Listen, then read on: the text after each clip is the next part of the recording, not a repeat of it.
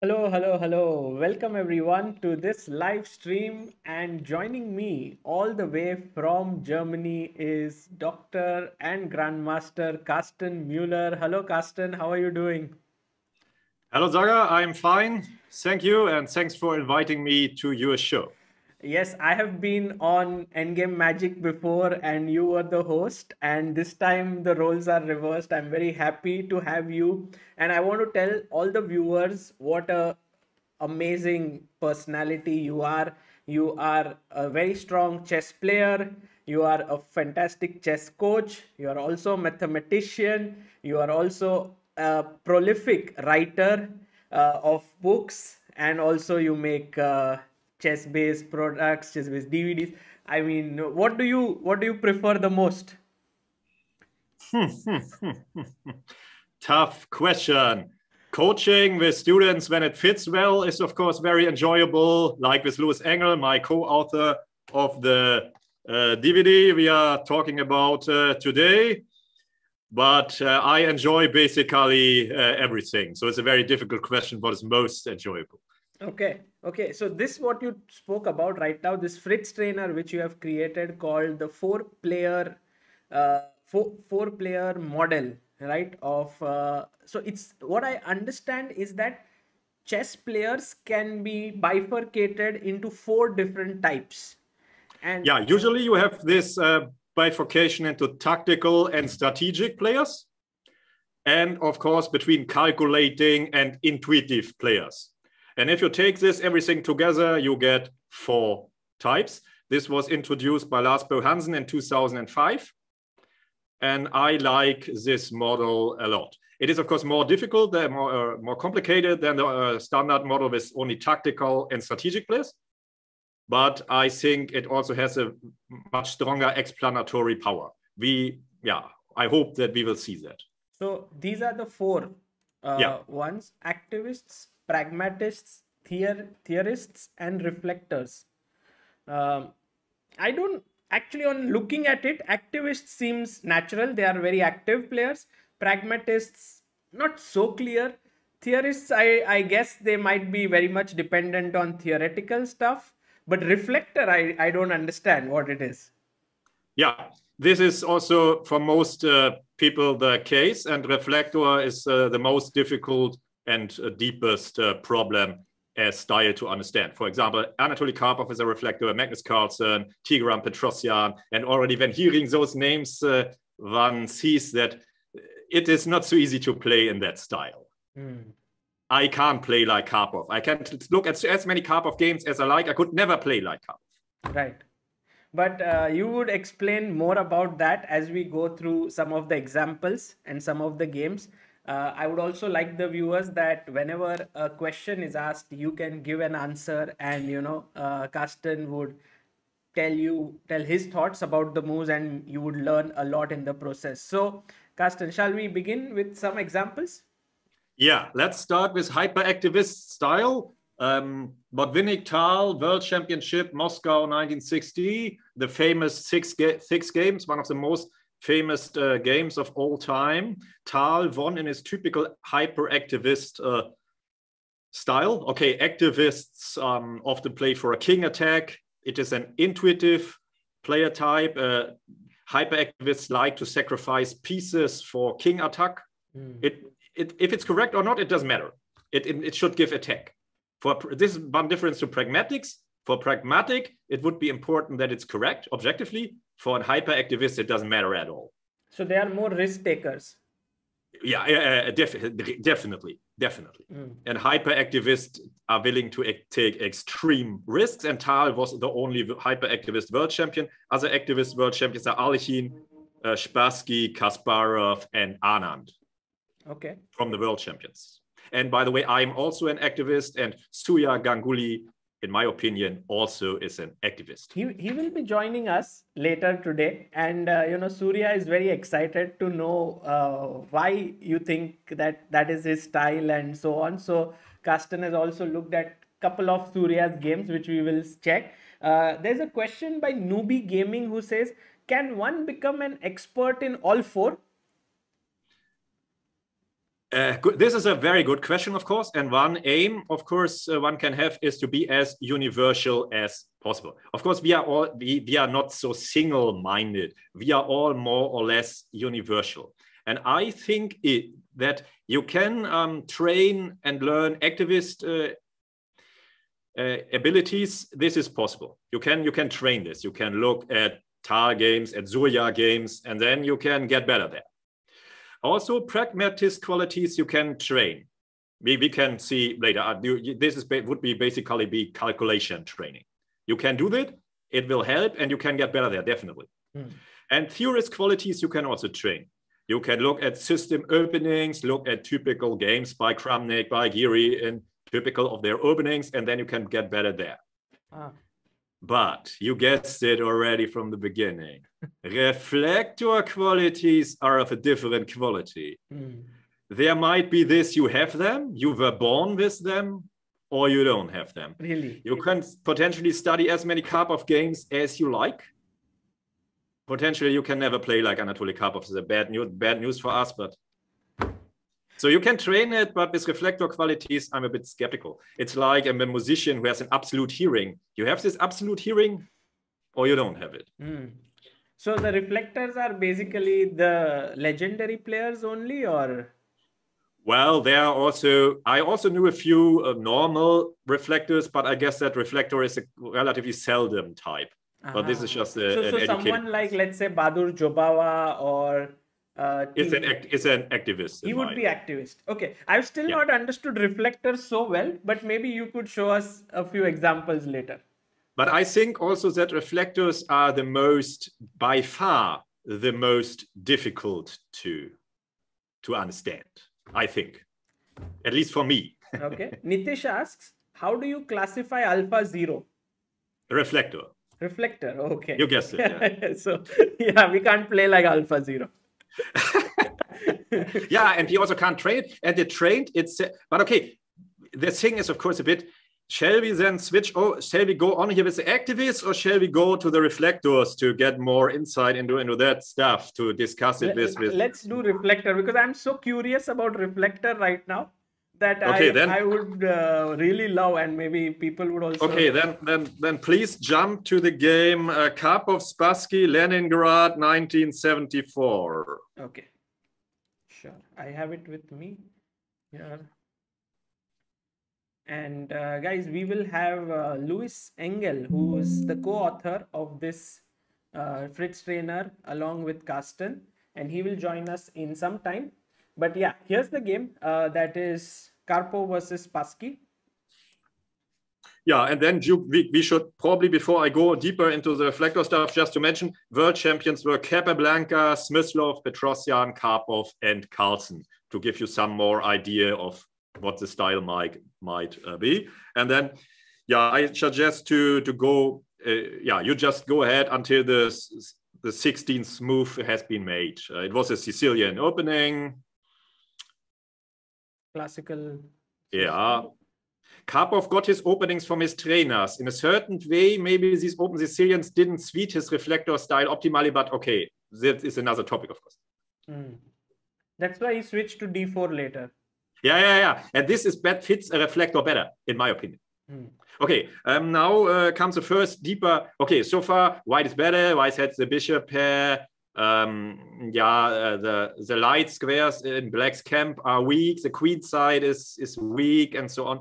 Yeah, Karpov's next move is a typical reflector move, in my opinion. So we can ask the viewers, guys, what do you think white should play in this position? Try to think and try to come up with your answers. Not an easy move. No, definitely not. Reflector style is most difficult, at least for me. And I couldn't play like that myself. So the names that you suggested, Karsten, there were Capablanca, Smyslov, Petrosyan, Carlsen. Karpov. These are all positional players, no? Yes. So does that mean reflector is more positional? And yes. On the two axes, its reflector is positional, strategic, and intuitive. This is on this model of the two axes, the position of the reflector. Other reflectors are Michael Adams, Akiba Rubinstein, Vincent Keimer, and the computer programs Alpha Zero and Lila Zero, in my opinion. Why would you call Vincent a reflector? Because I thought his playing style is very active. Yeah, reflectors. Yeah, reflectors do. But he is very strong in strategical endgames. This is a typical reflector strength, like Magnus Carlsen or Anatoly Karpov, a very typical reflector strength. He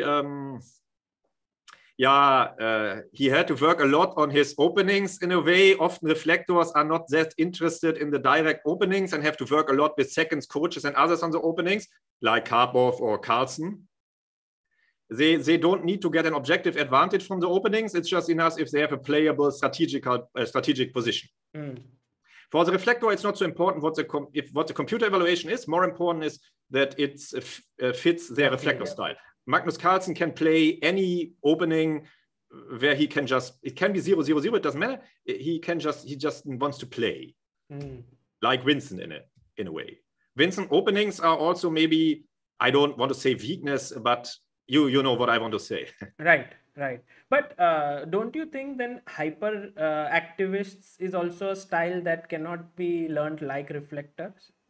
But not in the positional sense, but in the attacking sense. But it can be learned easier. You have Tal's guidelines, centralize and sacrifice. If the opponent attacks one of your pieces, attack two of his. Always play centralize and sacrifice. It can be easier copied. Of course, you won't be as successful as Tal because the defense is now stronger than in the old days. But I think hyperactivist can be learned more easily, but is of course also more risky. You can of course also lose more games like that. Got it. Okay.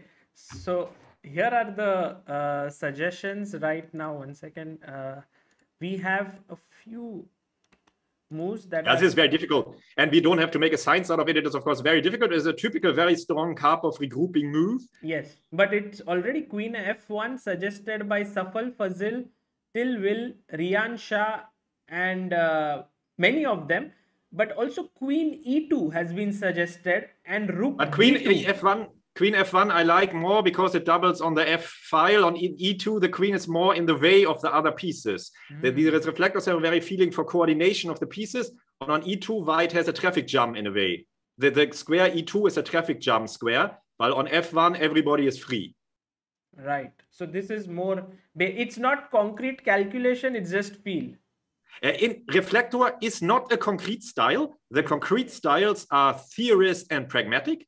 And the intuitive styles are activist and reflector. And it has an intuitive feeling. Got it. Okay. So Queen F1 was played here. Yeah. And, then Queen C8, H3, Knight D7. And then another big moment comes. What now with white? Right. A very big movement and a typical reflector strength. Okay.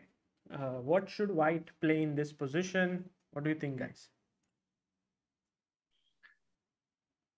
And again, it has an intuitive feeling to it, definitely. It's not that white is winning by concrete things. Karpov just slowly and slightly increases his advantage by dominating the enemy, restricting him, and exchanging the right pieces. By the way, typical reflector stance. People are thinking about the move. Rian Shah says BG5, Mista Dam says Bishop E2, Paras Bhoir says Rook D1, Harsh Thakur BG5, and Vishal Sharma BG4, Tilwil BG4. BG4, let's take BG4. Bishop G4, but it pins the knight, right? And it prepares amazingly the exchange of this bishop, because afterwards, without the knight D7, Black has big defensive problems, as we can. It's a knight, but it has defensive and dark squared counterplay purposes, and we want to take that just out of the position. Wow. So H5, you just take. Yeah. Yes. And Queen C4 is clear. So now you want to double down the F file and put pressure here. And Bishop H6 might be a threat in some moment. True. Yeah, it's getting very, very difficult for poor Spassky. Yeah, here was the last moment. This is, of course, a different question. It would be a pragmatic strength of pragmatics. how to defend with black? This is a very, very difficult question. Guys, tough question from Karsten to all of you. What should you play in this position as black? By the way, while they think, Karsten Shiv Shom, who is a strong player, a young boy, he says, "Wow, is that Karsten Mueller? He looks so different. I remember watching his endgame magic shows on ChessBase every week." So no, Yeah, I think well, I think so many people have grown up and become stronger endgame players thanks to Karsten's show. So absolutely. Okay, some of the suggestions here are Bhagirath says Rook D1, Rian says no, Srijan says sorry, black to play, yes. black to play, black to move. Srijan says Queen E6, Paras Yeah. says Queen E6, Satwik says Queen E6.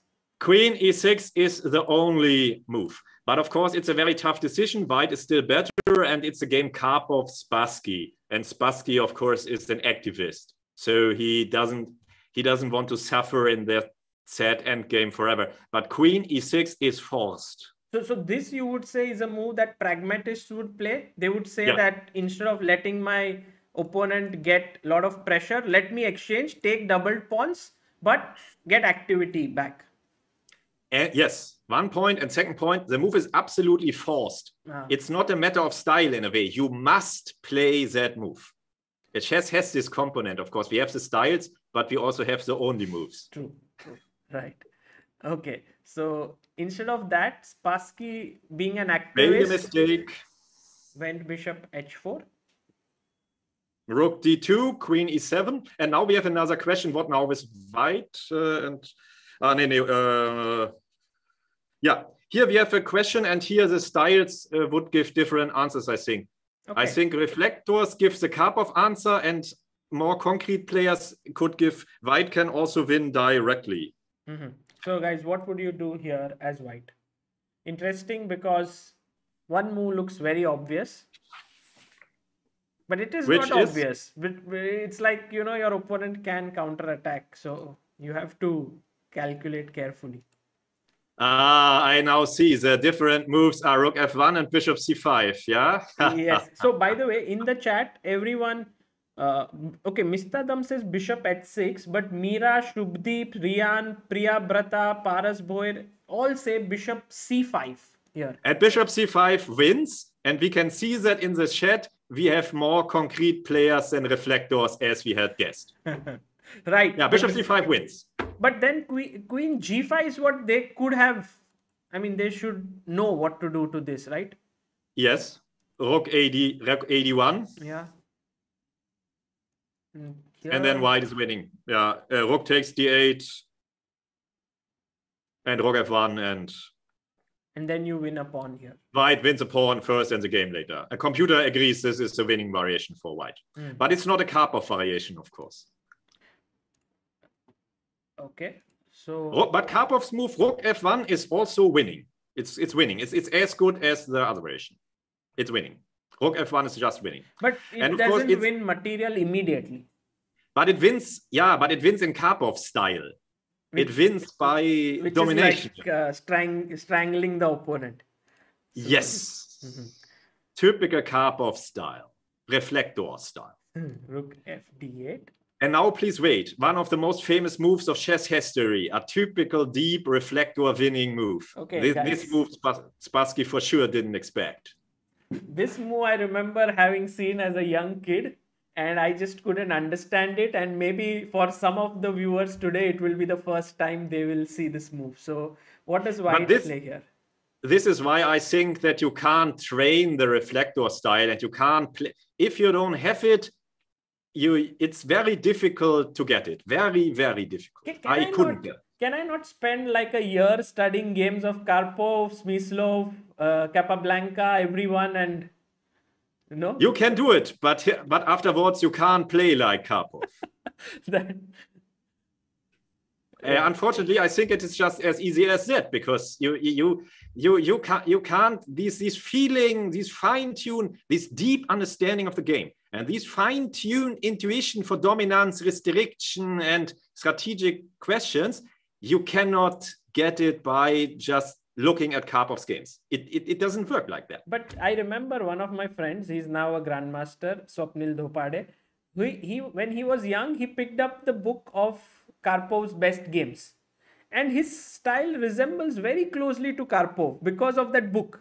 So don't you think like Okay. when someone's very young, let's say 9-year-old or 8-year-old boy, and you give him whatever at that time to consume, his style will go closer to that? Yes, of course. He will be more universal and his style go in that direction, but he will not be as good as Karpov. I guess. Right. I mean, of course, if Magnus, when he was young, he may not have known he would be reflector, but he became one. Yeah, his performances showed. This is more natural, I think. Yeah.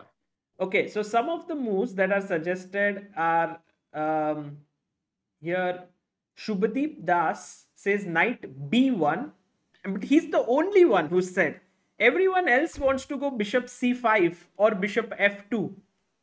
But knight b1 is a absolute is a very big move, because the knight c3 is the misplaced piece. It brings the regrouping via d2 f3 into the game, and white can later play c3, and then black's queen side will be falling apart. Beautiful. It's just game over now. The other moves are also interesting, but I'm sure that knight b1 is much stronger, because now white is completely winning. Right. It's amazing, really amazing. The knight c3 was misplaced, and reflectors have a very fine-tuned feeling for coordination, harmony of their own pieces, and how to destroy the harmony of the opponent's army. So knight b1, and I'm sure that Spassky didn't expect this move, so it must have come as a surprise to him. Certainly, to me as well. Spassky, like me, is an activist, and activists often have the problem that they only look at forward moves for themselves or the opponent, and yeah, it's like that. Right. Okay. So knight b1, and then king g7, c3. Now, king h2 also is a typical Karpov move, by the way. King h2 is just small prophylactic move, typical for a reflector. King h2, king g7, and then the knight goes back, and he doesn't. And yeah, rook e2, also big move. Yeah, not to exchange, just keep the rook on the board, because white profits. Reflectors are also very good at these questions of the right exchange. They have because these are often strategic questions, and they have a deep feeling, when it should be exchanged and when not. And here, by deeper inspection, it's clear white must keep the rook, because black has two rooks and doesn't.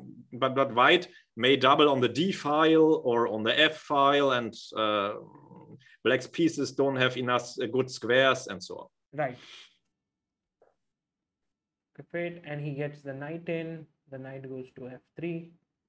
And f6. Yeah, here also, of course, the computer thinks knight g5 is the best move and immediately winning. But as you guessed, Michatal would have certainly played it, and Karpov never. Yeah, now we are understanding these styles better. Rook d2 is, of course, Karpov's move, also winning.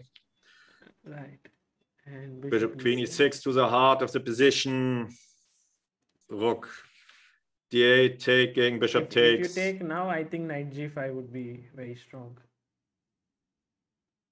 Or knight e5. Actually. Or even knight e5. But of course, here some calculation is now needed, of course, after queen to c7. Some square. Some calculation might be needed. Check. King h8 is forced. So what? This is a variation that you have provided. Okay, then it's right. Yeah, so rook f3 and the rook comes to g3. But this has a bit activist, this has, of course, a bit activist or pragmatic quality to it. We sacrifice material for the attack. And here, of course, as Karpov is a reflector, it must be provable by calculation that it wins. Otherwise, Karpov wouldn't go here. So rook take e8, bishop d8, and now rook d1. And now the bishop moves in Rook h8. And now last move, yeah, for them to guess. Yeah. Okay, guys, last move in this game. What should white play here?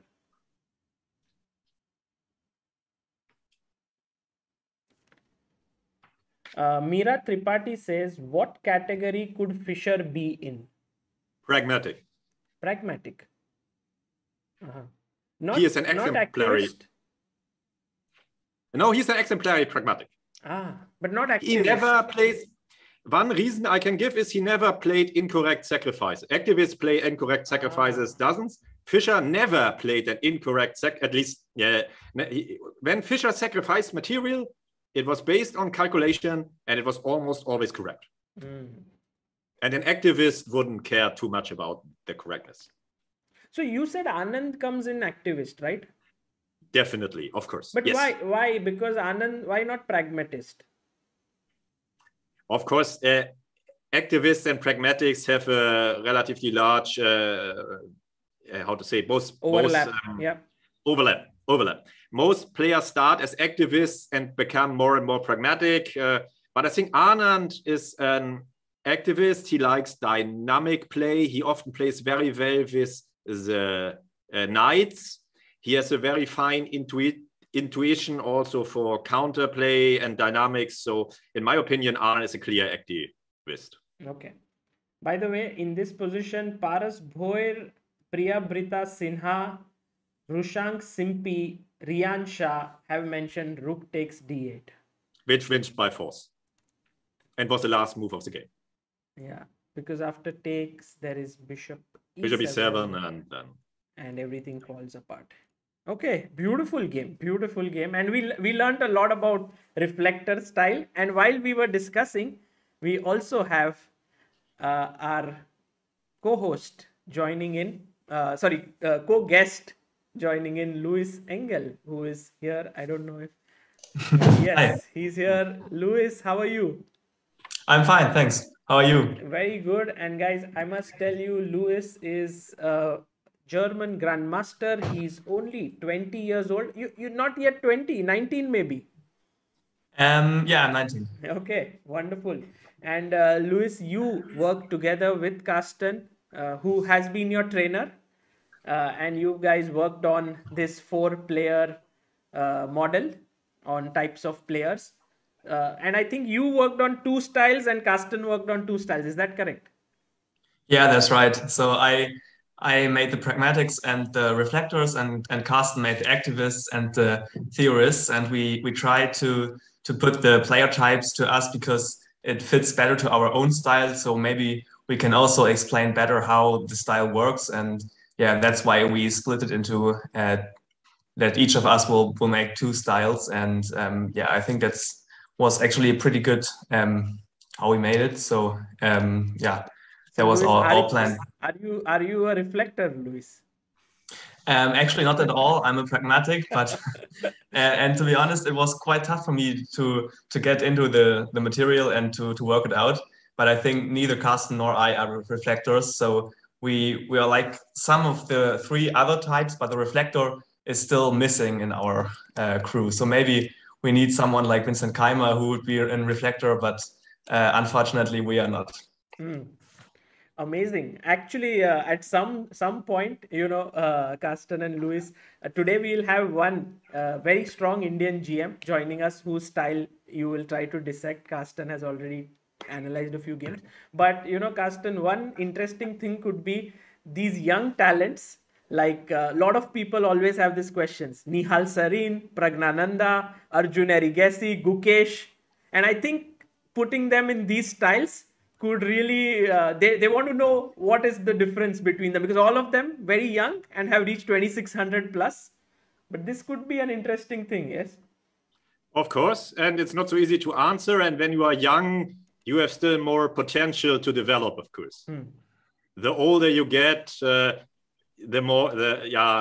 the easier it is with those styles and so on. Yeah, it's a bit difficult. I think Gukesh is a pragmatic in a way, a bit like Lewis, maybe slightly better than Lewis, but similar style to Lewis. Yeah. Okay. Others are more difficult to answer. But I think we have, yeah, Vincent Keimer is a reflector. Gukesh is no reflector. And maybe yeah, Pragnananda could be reflector. Yeah, has some reflector qualities, but yeah, we will see. We will see what the future will bring. Sure. Absolutely. Okay, what should we see next? I suggest then to look at the activists, the hyperactivists at Botvinnik Tal at the black 17th move, because I also think that that is very, yeah, relatively easy to understand then. Okay, so let's have a look at this very famous game between, this was the position. Botvinnik and Tal, yeah. And black is to move. What would the viewers, what would the viewers play? White is better white is slightly better anyway. That's relatively clear. White has a space advantage. It's Botvinnik would, I think, like his position here at the moment. Tal is to move. Okay. And what should black what should black do? Play in this position, guys? Try to think, and also what you suggest could be interesting. Here's a question by Nitish, who says, when you play bullet chess, don't you think everyone becomes an activist? Has something, yeah. Yeah, in a way. But still, Magnus still remains his reflector qualities, yeah, in a way. But klar, yeah, the shorter the time is, the more you will play the activist moves. I basically agree. Shubdeep Das says F5, Deval Saula says Rook C3, Meera Tripathi says Rook C4. But Rook C4 is what Tal played. But objectively, Rook C4 is a mistake. It's a hyperactivist or activist move, but objectively, it's a mistake, according to the computer. Yeah. The best computer move, by the way, Queen C4 is a mistake from the human point. It would have been a big mistake from the human. Chess is a rich game in a way. Yeah? The best computer move, Queen C4, is a mistake from the Tal. If Tal had played Queen C4, he would have lost for sure, no matter what the computer says. Because it's not his style. I think the best compromise between all this stuff is Tal should have played B5. It's also an activist move, but it weakens the square C6. But okay, the square C6, Tal is willing to give pieces, and the square C6, you guessed it. I think B5 is the best compromise in a way between two worlds. I think it's the second computer move and it's still an activist move. By the way, one weakness of activists, of course, are wrong pawn moves. I know what I'm talking about. Okay, but B5, I think, is the best compromise from the style point of view between the best computer move and the Tal move. But okay, let's go on with Rook C4. Okay. Yeah, objectively, this is a mistake. Black can't go so active. Said F5. Is that a bad move here? Good. Well, I think the idea will also become important later on, but right now, I think white can just take. You have to take with the bishop and then just Rook C1. And I think you've just weakened more squares like the E4 square, and there's also G4. So like has to retreat his knight or his bishop, and I think that's Botvinnik would have loved to play this position. Yeah, but Botvinnik would already be overflowing with joy. Right. Okay, so Botvinnik is a theoretician, by the way, and this, of course, would be a typical position a theoretician would love. So theoretician is not just limited to openings, but also limited to the standard positional concepts. Excuse me, Botvinnik is it's just my mistake. Botvinnik is a theorist. Yes. And we have to, theoretician is different from theorist. Right. So, no, I was saying that theorists does not only mean in your, like what you have made the categorization. It's not only about... We took Lars Bo Hansen's terms as Lars Bo gave them. But I think if I understand correctly, so you mean it's not only that they are strong in openings and they are standard structures, but also in the middle game, if they know the pawn structures and know the plans, then theorists are normally very good. And this would be, I think, a very good example for it. It's a very classical pawn structure, very typical. And I think that is very good for a theorist and not so good for an activist like Tal, who does not really have any attack at all at the moment. So I think you're right, yes. Got it. Okay. So here he went Rook c4. Objectively, it's bad, but it's a typical activist mistake. I have made many such mistakes in my games as well. As activists, you just go forward and don't care too much about the objective value of the move. Right. Okay. Then Rook fc1 is Rook ac. White played Rook fc1 is okay. Rook ac8 is another mistake, but if you play it when you're activist. Right. And now Botvinnik starts to drift, which is very difficult when you play against hyperactivists. Now the computer claims that black is more or less busted in the higher sense after. Shall the viewers find it? Or? Okay, guys, can you find what should white do in this position? White to move.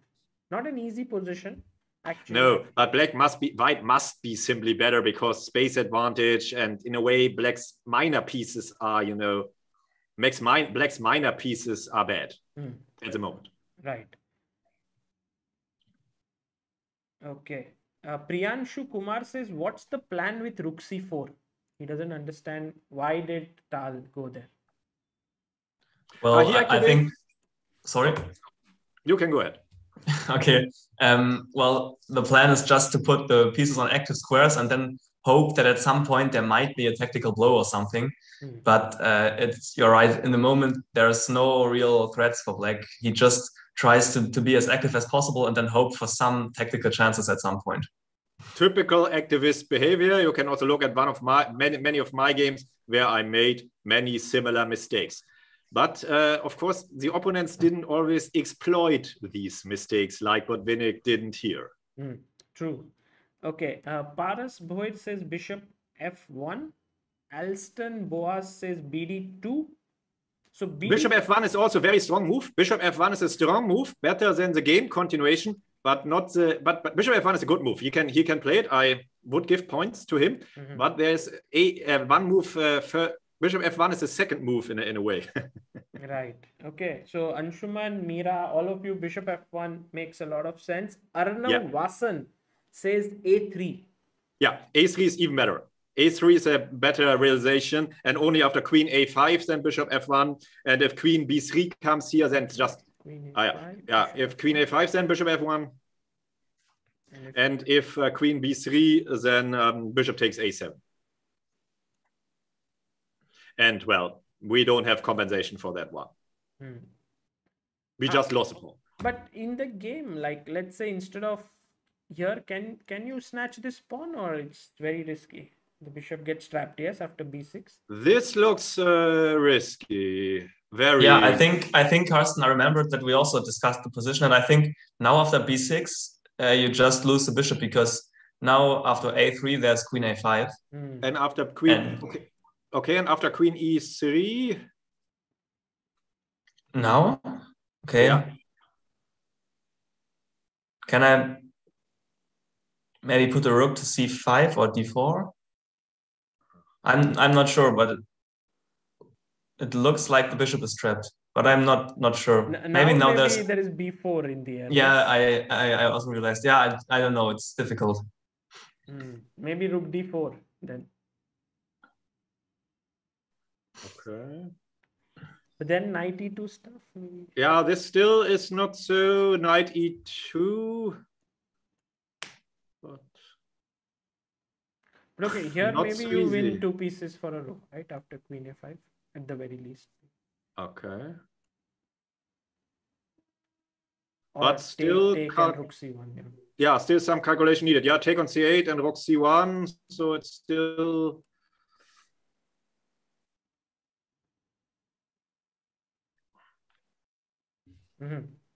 Still not so easy. Yeah, but I think at least we can say it's definitely better to include a3, queen b3. Right. Because after that, like bishop a7, b6, now there's queen c2, I think. Yeah. And black has to exchange queens, and then the b6 pawn will also be lost.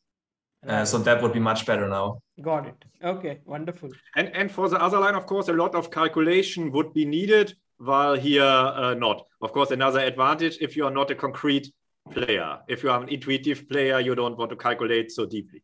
Right. Right, absolutely. Okay, so King H2 by Botvinnik, not the best. It's not so good. It's just to Botvinnik, I guess, thinks he's better. He must be better because he has space advantage and he has all the time in the world. And this is right and wrong, as we will see. And Tal, of course, goes F5, very aggressive move, takes Bishop F5. So long term, white is better. He has the E4 square here, but short term, the rook is attacked. Okay, so rook A1. Rook A1. And now comes, of course, one of the most famous moves of chess history. But yeah, white is better here. Nothing can change that. But Tal, of course, had to do it. Hyperactivist mode. He had to switch on his. Okay. Yeah, they are correct sacrifices and mine. True. So, guys, what does black do in this position?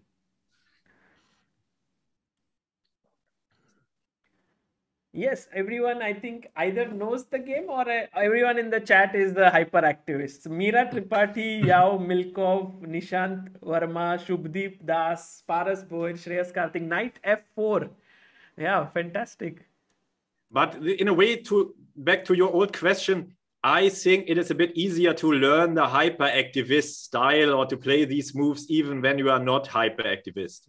I think that it's easier than to learn the reflector qualities. But okay, this can be discussed. Don't you think that Tal is loved by everyone as a player because it's easier to understand or be like a hyperactivist, and players like Karpov, Capablanca, Carlsen even are not really appreciated as much in their playing style, not achievements, but... Yes, this was what Rudolf Spielmann wrote, of course, in his famous book that we all, I don't know the verbatim quote, and it's also not too important, but we all admire Capablanca, but our hearts beat higher when we look at Morphy's games. So yeah, yes. Right. Okay, so Knight F4, and people say that this may not be the best move, but Tal played it, right? Is that true? It's definitely not the best move. In correspondence games, you shouldn't play it because it's a losing move. It's losing, but objectively. But practically over the board in this moment, it was by far the best move, I'm sure. Right. If Tal would have played the computer move Knight F6, he would most likely have lost. And Botvinnik would have loved to play the position, while now the price of every move is extremely high. Right. He takes it. Pawn takes. Yeah. White must move. White must find now a very long series of only moves in order to win, and very deep only moves. Okay. This is a price when you play moves like King H2 against hyperactivists. You often have to pay this price. You might be winning, but you have to find 10 or 20 consecutive difficult only moves. And you may find them or you may not. Right. Yeah, and I think we also made the exercise, and I failed to find the correct defense. So if you find it, you are better than I was at the moment. So okay. And yeah, better I think it's very difficult. So guys, and better than famous Soviet world champion Mikhail Moiseyevich Botvinnik. So your chance to be better than many great players. What does white do in this position? So according to you, who are the players who can really battle the hyperactivists well? Strong reflectors. Strong reflect. I mean, like reflectors can battle everyone well, right? In a way. But for hyperactivists, they are deadly, or for activists, they can be deadly opponents, like Magnus Carlsen in his matches against Anand or Karpov. And what about Korchnoi? What is his style? Pragmatic. So then wouldn't pragmatic also be difficult for hyperactivists? Like Korchnoi had a very big plus score against Tal. Yeah, I think so, because hyperactivists often are basing their sacrifices on intuition, and strong pragmatics can just calculate all the lines till the end. And it's like in this position, if you find all the way, then you are winning with white. And that's what strong pragmatics are very good in, just to calculate lines. So yeah, I think it's also annoying for hyperactivists to play against pragmatics for sure. Right. Got it. Very well explained. So we have two moves here. Paras Boyer, Alston Boas and Pranshu Gupta say BD2, while sorry, no, Unity XYZ says BD2, Paras Boer and Surya Thangawel says A3 and Shubhadeep Das say A3. A3 is winning. Okay, if I go Queen B3, that's like Bishop takes A7. Yeah. Take here. Bishop E5. Threatening F3. And now comes another big moment. Now comes another very big moment. What is now the only move for white to get an advantage? What is white? White only, yeah, has only one move. White to play, guys. What do you do? What's the only move? For an advantage. For a white advantage. Harsh Thakur asks, is Fabi pragmatic? Yes. Definitely. And yeah, and most Magnus Carlsen is a reflector, and then most players of the world are pragmatics for some reason. Nishant Verma has interesting suggestion here. He says chess terminology is reflector, activist, pragmatic. Boxing terminology is boxer, puncher, and slugger. I don't know if that I don't know much about boxing. I neither. I don't know. And by the way, the model for business, Jean-Marie Hiltrop had developed this model for business managers, and there it had worked very well. So it is copied not from boxing, but from business managing. Got it. But of course, we could potentially try to copy it to boxing or to other activities. This might work or might not work. It has to be, some psychologist has to look at it. Right. Got it. Okay, so Shubhadeep, Srijan, Aradhya, Manan, Shaibi Binod, Jeel Patel, Manthan Khause, everyone has said F3. F3 is the only move. They are all right. Wow. F3 but then... I wouldn't play this. I think it's like I would look at my bishop and I would say, why not bishop F3? This might be the reason why Botvinnik missed it. And now black, of course, plays B6, and then comes the big moment. What is now the only move? But you see, you have to find several consecutive only moves to refute Tal's incorrect sacrifice.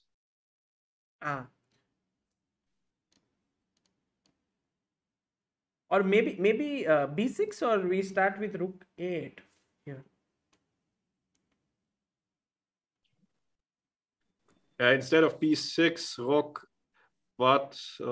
Bishop F3, Rook 8, maybe? And F3, not Bishop F. Sorry. Not F3, Bishop F3. F3. B6, and now only move. Okay. Yeah. For white. This was, yeah. So threat is Rook 8 or Rook C7. So guys, yeah, and white has only one move to parry all this and to get an advantage. What should white play here?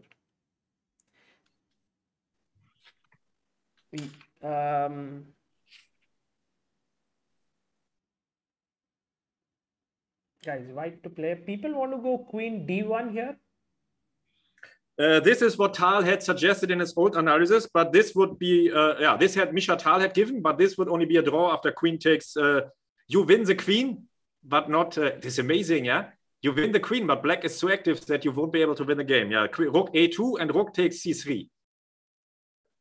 Ooh. And now black is so active that it compensates. C1. Rook takes C1, Queen D2, Bishop takes B2, and Queen takes, and Rook B1, and it's a draw. Amazing, yeah? Like, I think this king is in big trouble and white has to go for perpetual. Yeah, it's a draw here, yes. So it's not a mistake in the but it's only a draw. Okay, so... And this is what Tal had given in the old days, by the way. I don't know who found this move. Maybe in the first publication I know is Kasparov's book On My Great Predecessors. But no one found it yet. No one found it. Maybe no one, I don't know. But I don't know if anyone had. So you can see how difficult it is to refute these wrong sacrifices. So in a way, hyper activist, they know sometimes that they are going wrong, but they believe in themselves that, opponent will not find it. Exactly. when you played against Tal with his, glasses, this is his hypnotic stare and his self-confidence and his feeling that he could sacrifice everything and win never and break. He could break unbreakable walls. True. Okay. It also has a psychological component, definitely. Lars Johan Brodkorp has found it. He says A4. And then I resign. A4 is winning. I resign. White is winning. But I think the line is not over yet, right? If no. Black plays rook to c7. Because now at least knight b5 is not working. But I think now there's... rook a3. I think rook a3, yeah, right. Queen b4? Knight a2. Ooh. Yeah, and now whatever happens, there's something hanging in. Now we are overloaded, finally. Right.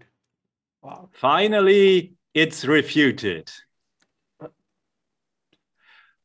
Right. But over the board to find all these moves and against Tal and this psychology, and he's always staring at you with his confidence.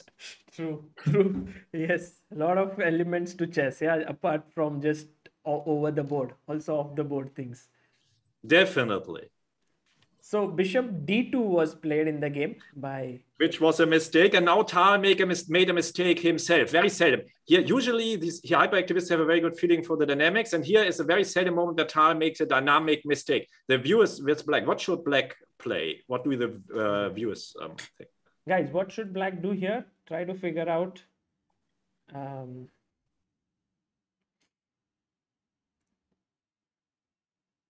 Mira says Kasparov said in his book Tal had a hypnotic glare. Yeah. Yes. Sure. Korchnoi even, or somebody even played with Tal. What did he use? Sunglasses. Ah, sunglasses.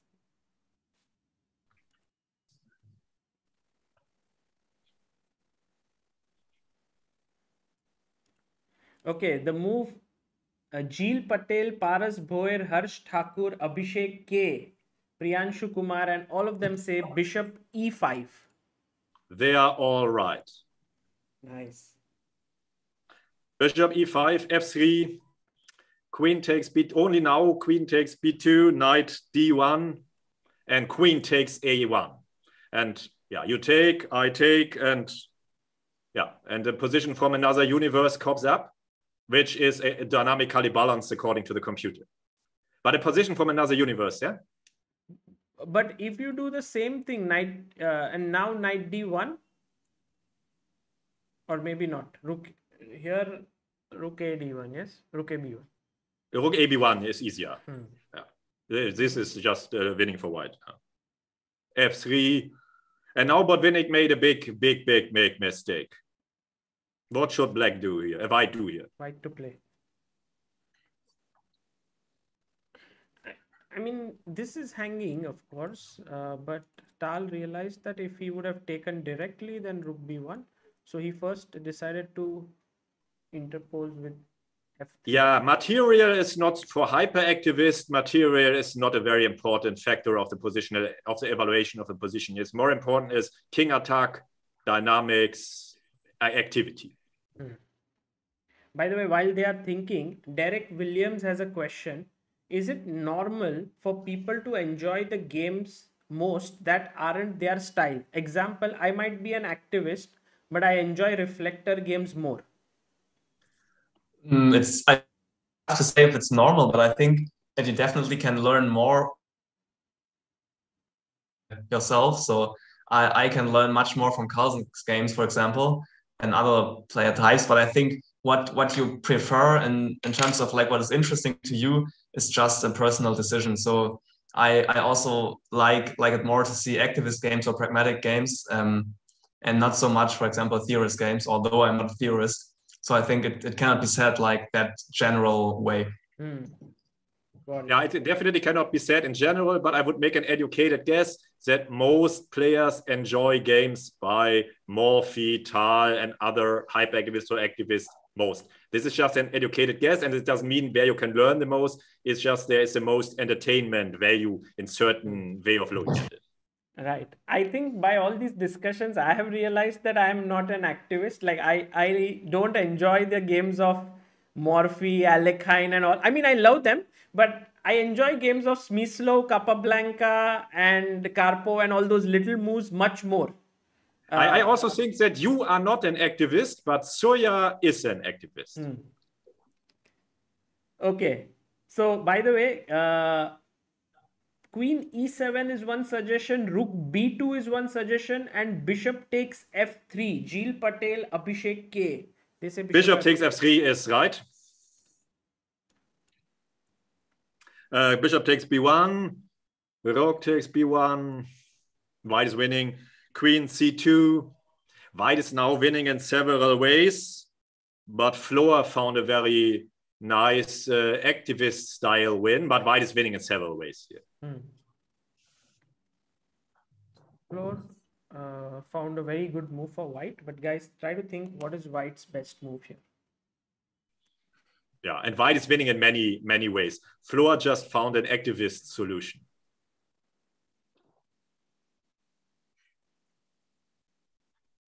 Luis, you said that you are a pragmatist, right? Yeah, I think so.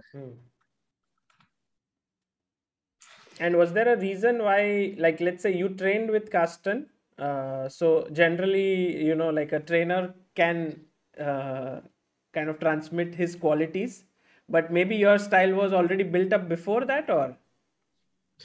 Yeah, I never really thought about it. I think yes, but I think I also changed my style a lot in the last years. I'm not sure how, but I think also that of course some influence came from my trainer, came from Karsten, for example. But yeah, it's tough to say because Karsten and I don't have the same style, so it cannot be said like that. I think it just comes with training and maybe if you play games and see, okay, there are my mistakes, I have to work on that, and yeah, that's the way you can change your own style. Got it. And of course, usually you will get more, the more experience you have, the more universal you will get usually. Right. But do you think that if the trainer and the student have same styles, then that helps, or that's not the case? Well, if it helps, it's tough to say, but it's definitely so that then they will not change their style, because if they train also with a person that shares the same style, they will just keep it. But if it's good, I would even say it's probably not so good, because then you cannot keep the focus on your weaknesses, which might be more important than always working on your strength. But it's like always, it cannot be really said in general, I say. Very nice. Yeah, sure. In general, of course, it can't be said, but it can help if the trainer and students have different styles. It can also have big advantages. You have then many things to discuss about, and the student can then has other views and so on. So it's like Peter Leko training. Peter Leko is serious training with reflector Vincent Keimer. This can help, for example. So it might. Peter Heine Nielsen, who is serious, trains or is the second of Magnus Carlsen as reflector. So I think it might have something to have different styles if the combination fits in a way. Right. Got it. By the way, Surya Ganguly has given a variation: Bishop e4, Rook e4, Queen e4, Queen d2, and Queen e6. Yeah. Bishop e4 is right, is Flo's suggestion. Rook takes e4, but now knight takes e4. And Queen b1. Knight b1 and knight takes d6. Typical activist solution. And now this check is threatened. Rook is hanging, and White wins. Yeah, this is Flo's. It's not the only way to win. It is Flo's way to win. Got it. But Botvinnik went wrong, and he took on b2. Big mistake. And then after fe2, Black is winning. It's amazing, yeah. White has a rook and a piece, but Black is completely winning. Amazing. Yeah. How Tal does this? Amazing. Yeah, but I also have to say, I would say it's a typical human mistake to just try to reduce the pressure if you exchange queens and get material off the board. It's very typical for humans, but yeah, it's not always so good. But I think it's a very human mistake. It's very understandable. but still, these are the moments where you might even think more about your solution, because like in this position, it was completely wrong to exchange the queens here. True, yeah, because I think it fails very concretely after check, king g1, and now comes another. Now, one moment. Here, Tal could have won much more beautifully. Than Tal's move wins as well. But here, Tal could have won directly in Tal's style. Okay, so guys, black to play. What would you do? And while they think, Derek asks that, just wanted to follow up. Engel got cut on a critical part of his answers about enjoying games of those not your style. He said you learn more from what kind of games. I think that part he couldn't hear, or maybe it got cut. So if you could tell him that you learn Other question. You learn more from what kind of games, like for yourself? I learn more from the games that is not my own style, or where I'm weak. For example, like from Carlsen's games. So I'm not a reflector at all. I really want to have the strength of a reflector, but it's very tough to learn. And I think from that games I learn much more than, for example, from activist games or from pragmatic games. Got it. We'll come to that question. By the way, here the answer suggested by Debapriya Manna. Many of them want to go rook d1, but Debapriya, Priyanshu and Siddharth, they want to play rook takes c3. But a lot of people want to go rook d1. But rook d1, can't it be just taken? This rook takes, yeah? Yeah, this should be bad. And now probably take, and rook c1 was the idea, I guess. Yeah, but then bishop, no, rook, what do you do? Because bishop f3, there's bishop c2, right? Okay, but still, even that is not completely clear. Yeah, bishop. But can I go bishop f3, bishop c2, and then bishop d2 maybe? Yeah, yes. This looks interesting. But you can still play rook a1, right? Yeah, it's not so clear. A1. Bishop. Tough moment. Rook b7, bishop d1. Yeah, or bishop c3, but of course. No, but then just take. But the rook endgame. Okay. Yeah, but that's not. Maybe instead of bishop c3, I can just take on b7. Okay. And try to hold that. Probably black is still better, but it's not won directly. Now king g2, for example. Yeah. And then, yeah. And now black is better, I think. But I don't know, bishop h6, maybe. Yeah. There's a lot of counterplay still going on. True, there's a lot to work here for white, for black. So the right move is rook takes c3. Wow. So you can't take with the bishop because rook d1, right? So rook bc3 is the most natural. And only now rook d1. And now it's over. Rook c4 and bishop b2. Wow. Beautiful. +5. Game over. It's, yeah. The other variation might also be not bad, but this is completely game over. Amazing. Really typical Tal solution. Yeah. But pawn e2 for the rook, but the pawn e2 is the winner. Right. So in the game he went bishop f4. But okay, but then we don't. Yeah, he went bishop f4 and then and won. It's also winning and won then after some further moves. But we could end the game here if. Yeah. Okay. Which game should we go next? And is Surya? Yes. Is Surya already there or no? He will join in 18 minutes. Okay, then we could look at at what Louis example from the pragmatic chapter would be. Which one should we look at? One moment. There's a question by Harsh Thakur who says players like MVL who can be very good at defense when needed. What kind are they? Pragmatics. They are also pragmatic. Right? Yeah, pragmatics. MVL is a typical pragmatic.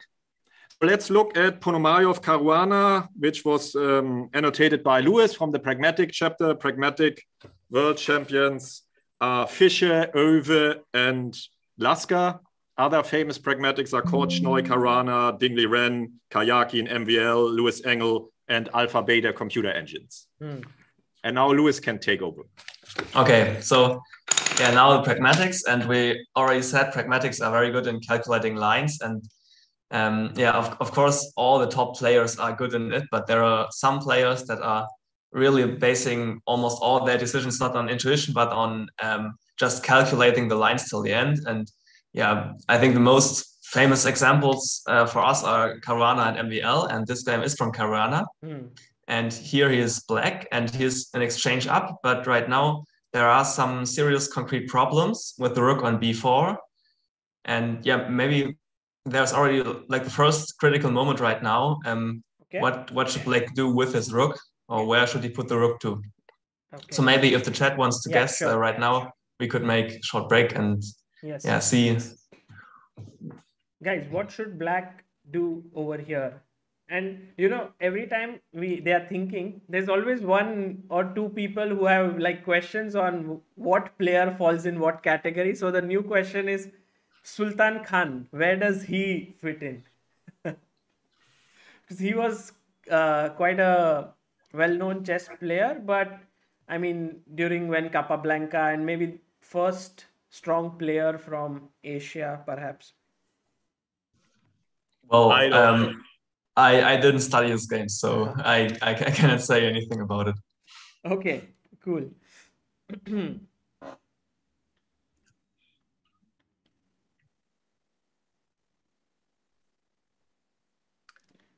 So guys, what Alston Boas says, rook b6 in this position. Yeah, rook b6 is a candidate, but then white could play bishop to d4, and there's again the problem where to put the rook. And here probably the best is to return to b4, because there is just no other square, and then bishop c3, and again there's the question what to do here with black, because yeah, it would not be a pragmatical behavior, by the way. You could just play it, try it, and then try again. Yeah. Surya Thangavel and Saugata both say rook e4, rook b e4. Yes. Yeah, that's right. That's, I think, also the most logical move.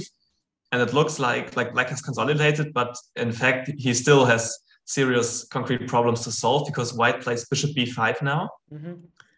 And again, it's I think it's the next concrete question what to do here, because the rook on e8 is hanging. Right. And if it moves somewhere, maybe white could take on f6, and then the e4 rook is also hanging. And there are also back rank problems. So it's still not over at all here.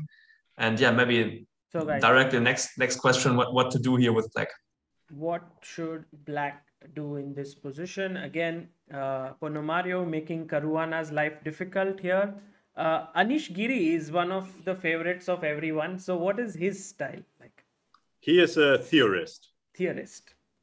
Yes, definitely. He's the only theorist among the Mertz top 10 at the moment. He knows his opening inside out. He knows Dvoretsky's endgame manual by heart.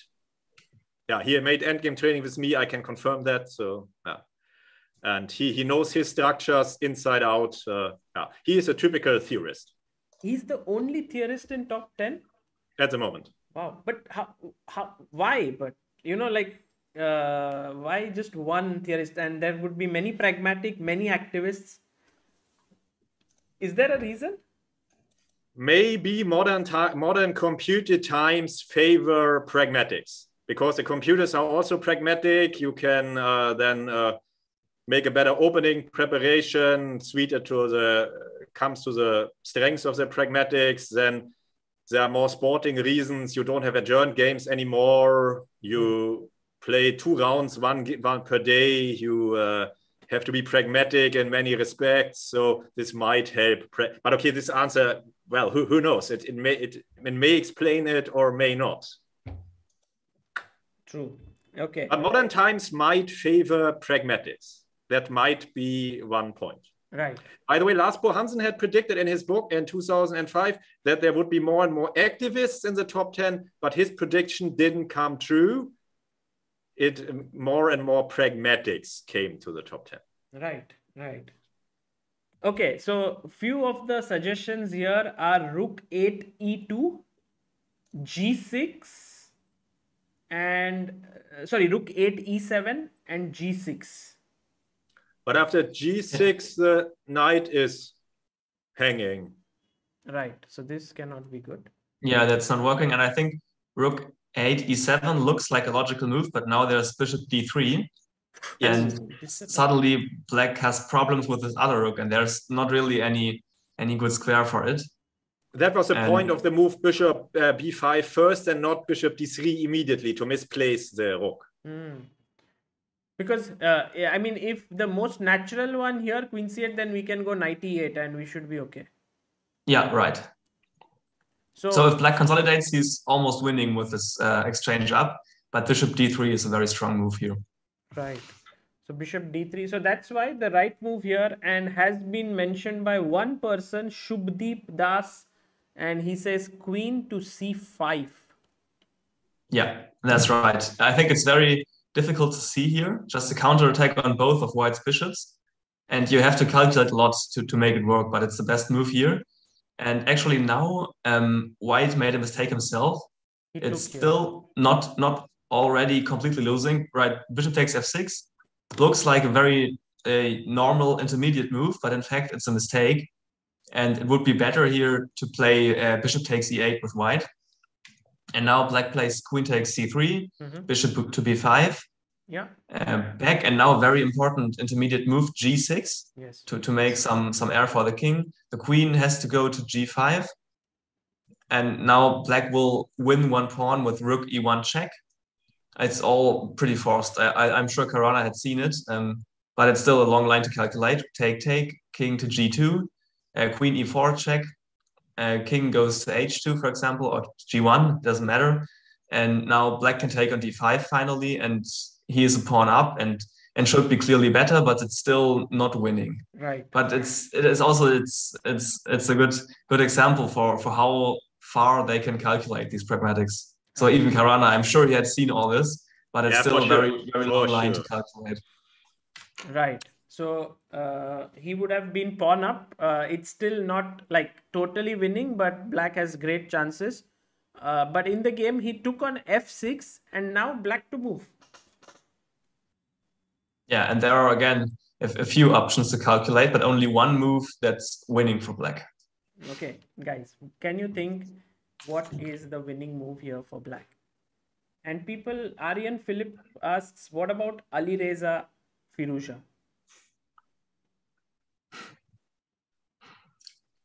Good question. I have to go there in more depths. I have looked already a bit. I think he has at least activist qualities. Yeah, he has good activist qualities. Not pragmatist also, because he's very good, at defense. Also, sometimes it's indeed a bit difficult to decide between activists and pragmatics. Some players are in a way both. There's also a way, by the way, Hansen classifies also Spassky as pragmatic. We classified him as activist, and but he's activist or pragmatic. Ali Reza is activist or pragmatic. Yeah, you would say that activists and pragmatics both calculate well, but activists might sometimes go for unclear sacrifices or inferior moves, but pragmatists would never do that. Yes.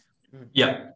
Well, maybe I would not say that they would never do that, but at least they don't like to do it if they cannot calculate till the end. Right. So they do not like to play intuitive sacrifices. But if it's concretely working, then of course they would sacrifice material.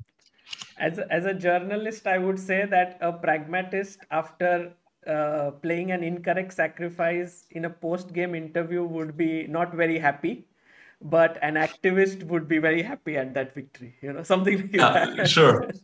For sure. For absolutely right. Tal often was beaming with his confidence and with his pleasure. They are correct sacrifices and mine. Right. Okay. A lot of people, Shubdeep, Kritik, Aradhya, Shreyas, account number 2, rook e1 check is what they want to play. Yeah, very nice. So not taking either of white's bishops, but to give an intermediate check on e1 is the right move. But it's still not over because white found a nice move. He didn't take on e1, but instead, yeah, right, he played king to h2. So one to point keep. is that if you, instead of rook e1, if you take on b5, then this is winning. Yes, right. So it's over here. That's not how black can play. It's mate. But g takes f6 also not so good because the e8 rook is hanging. Right. And yeah, that is why the check on e1 is so good for black. So if now you take, then king h2, then you can take, and your rook on e8 is no longer hanging. Yeah, right. And black is winning here. And that's why white played king h2 directly. And now next critical moment. So you see, it's every move you have to calculate a lot. And I would say now is probably the last critical moment of the game. And again, there's one clear way to win with black here, but it's still not so easy because there are still a few options here for black. Okay, guys, black to play. What would you do? So while people think, there's always this thing that people want to know, that Magnus being a reflector, who would be the toughest opponent for him? You know, judging like 6 of the 8 players in the candidates are already selected in terms of playing style. Very, very tough to say because Carlsen is so strong and he also has other qualities as well. I would guess maybe even a theorist if he gets his typical structures and positions, but I cannot really say it. I think whatever who it will be, Carlsen is always probably clear favorite in the match. So there is not really one opponent that Carlsen would be unhappy with. I thinking, yeah, it's tough to say. But indeed, Anish Giri, who is the only theorist, of course, then coming into consideration at the moment. Anish Giri might be an interesting opponent. But of course, Anish must qualify first. Right. He has to play well in the Grand Prix. And what about Rajabov? Is definitely an activist and would be an interesting opponent for Magnus, but Magnus would be favorite, of course. True.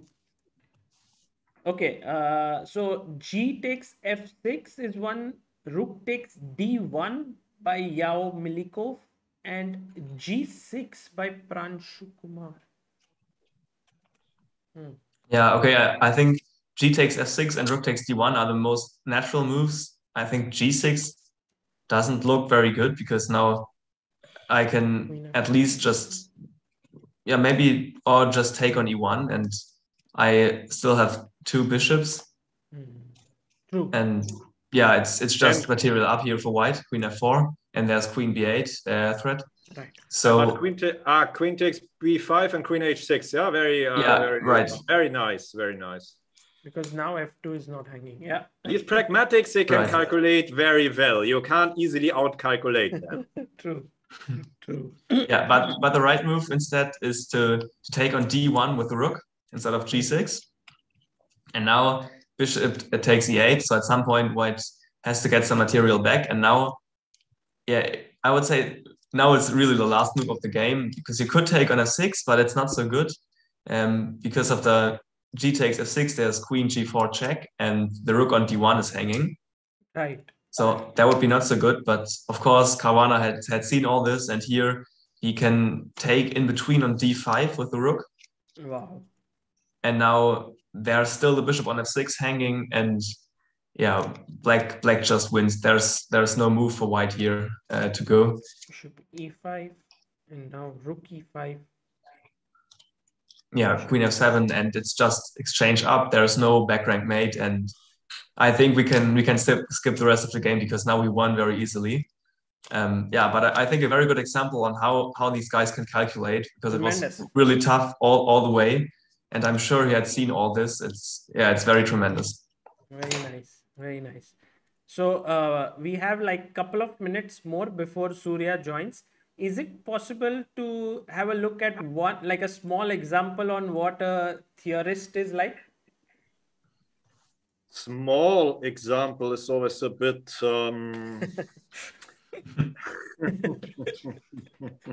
It's not so small, but we could be quick.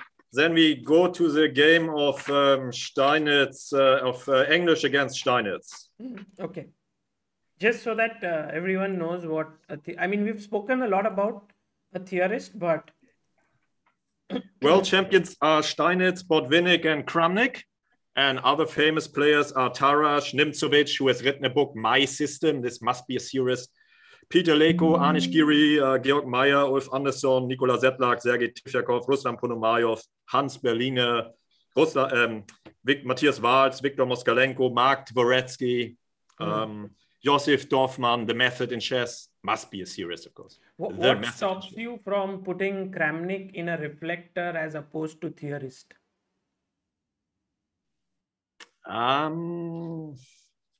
He also has reflector qualities, of course, but I think he is more, he works on, Kramnik made a change, of course, in the later years. Yeah, in the last few years of his career, he even became an activist and a hyperactivist in the Berlin tournament, for example. Yes. But let's take the Kasparov match in London 2000.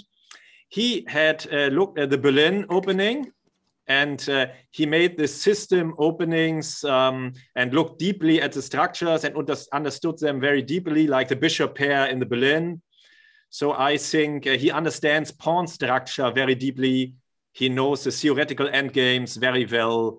So I think the theorist qualities are even higher than his reflector qualities, I think. Very, very nice. Okay. But but Hansen, this already comes from Lars Bo Hansen. In a way, I could also say it is copied from Lars Bo Hansen. Right. Okay. So this game, black, typical double bishop advantage. So like a theorist would love such. Love to have it. Yeah, theorists like the pawn question and pawn structure question. And when you have the bishop pair or bishop against knight, these pawn structure questions come to the forefront very strongly. And so often many theorists are very good at handling this business like a bishop pair advantage. It's a typical theorist advantage, like also Kramnik in the Berlin opening against Kasparov. Right. So rook a d8, c3, yeah, rook f8, threatening, rook takes e3, knight b3. b6, of course, a typical move to restrict both minor pieces at the same time. Right. h3, bishop e6. And now comes a big moment. What must white play? This, of course, is again the defensive question. What must white play? It's a very, very big moment. If white makes a mistake here, it's next to impossible to hold. Oh, okay. Guys, white to play. What do you do?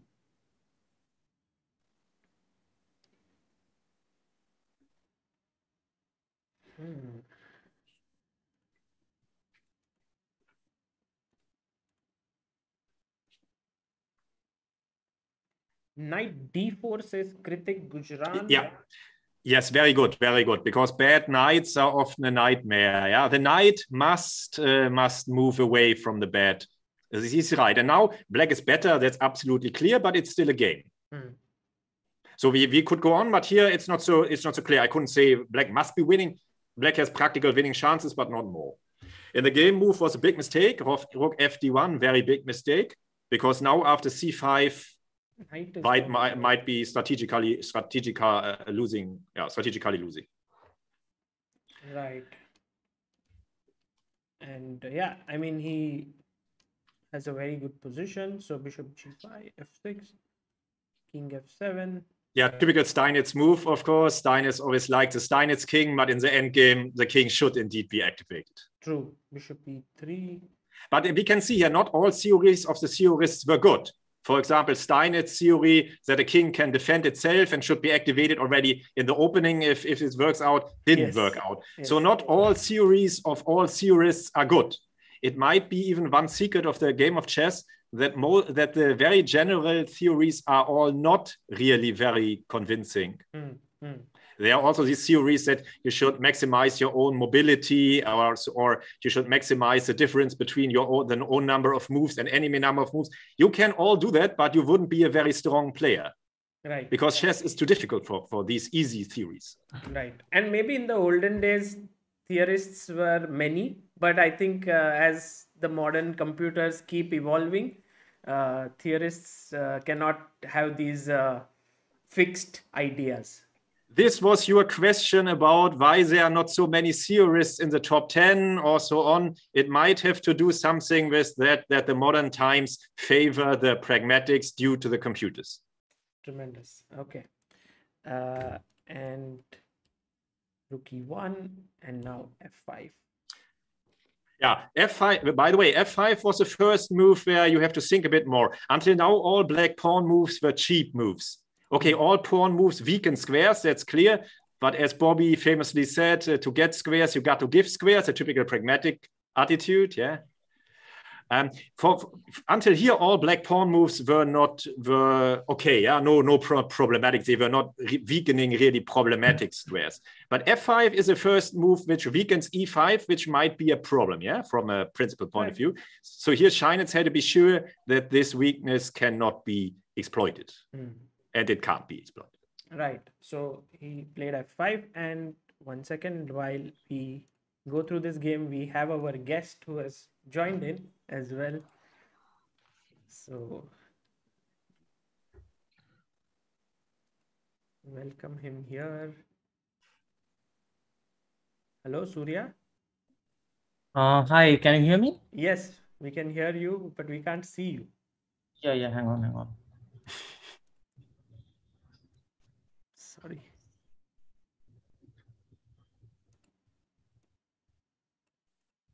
Just give me 2 minutes and I'll set and I'll be there. Okay. So while he fixes his camera and yeah, so white, white must play f4, otherwise black will play f4 and the space advantage will become overwhelming. Bishop f6, and now comes a mistake. White should of course play knight d2, because the knight is the biggest problem. The worst plays piece and must come to greener pastures. White must play knight d2 here, and then black is very good, but it's still a game. Yes, he went g3, which was another mistake. But now we can do knight d2, no? Then the a2 is then this time the a2 would hang for real. Because a pawn is, because here if you took a2 instead of g3, then rook a1 loses the a7 pawn. Yeah, then it wouldn't be good to take the a2, of course. Right, got it. Okay, so g3, a5. A5 is theorists are very good at these pawn structure questions, and the undermining a5, a4, a3 is typical such motive, and theorists all know such motives by heart. All these motives they know by heart. Okay. By the way, guys, Surya is here, and Surya, please do meet Karsten Mueller and Louis Engel. Hello, Karsten. Hey, Louis. Hi. Hello, Surya. Congratulations to your birthday yesterday, and many thanks for joining in after the birthday party. Thank you. I'm very excited. I'm eager to learn something today. Yeah. So, Surya, as you know, Karsten is one of the most well-known and prolific authors and a great endgame expert and mathematician and many things. Louis is a very talented youngster from Germany who is 20 years old, 19, and already 19, a grandmaster.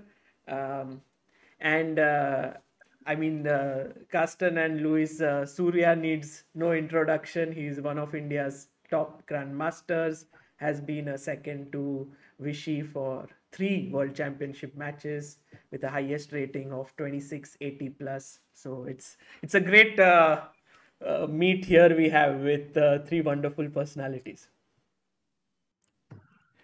Okay, then I would suggest to finish this Steinitz part first and then to go to Surya's games, or? Sure. I just wanted, Surya, we'll have a look at this game, and then I wanted to ask you your thoughts on a few questions. Let's finish this. Okay, after a5, white, the only defense for white is knight c1, only move. Otherwise, he will be blown up. A4 and a3 is only move. Yes. This undermining must be stopped. Otherwise. A3. Mm-hmm. Yeah, now let's just go on. Bishop c4 is not the best move, but of course it was the game. And king f2 is another mistake. And here comes a big moment. Black can win in many ways, but according to modern computers, Steinitz way is amazingly, Steinitz solution is best. It's really amazing. How to make progress here with Black. Okay. Surya, have you seen this game? Yes, this is Steinitz game. I remember, but I don't remember this exact point. Okay, great. So Surya can also think, and also guys in the chat, Black to play here. What would you do? So I see everything in your Zoom chat, right? Sorry? I see everything in Zoom, right? Yes, in yes, your Zoom, yeah. You see the position, right? Yes, after king f2. Yes, Black to play.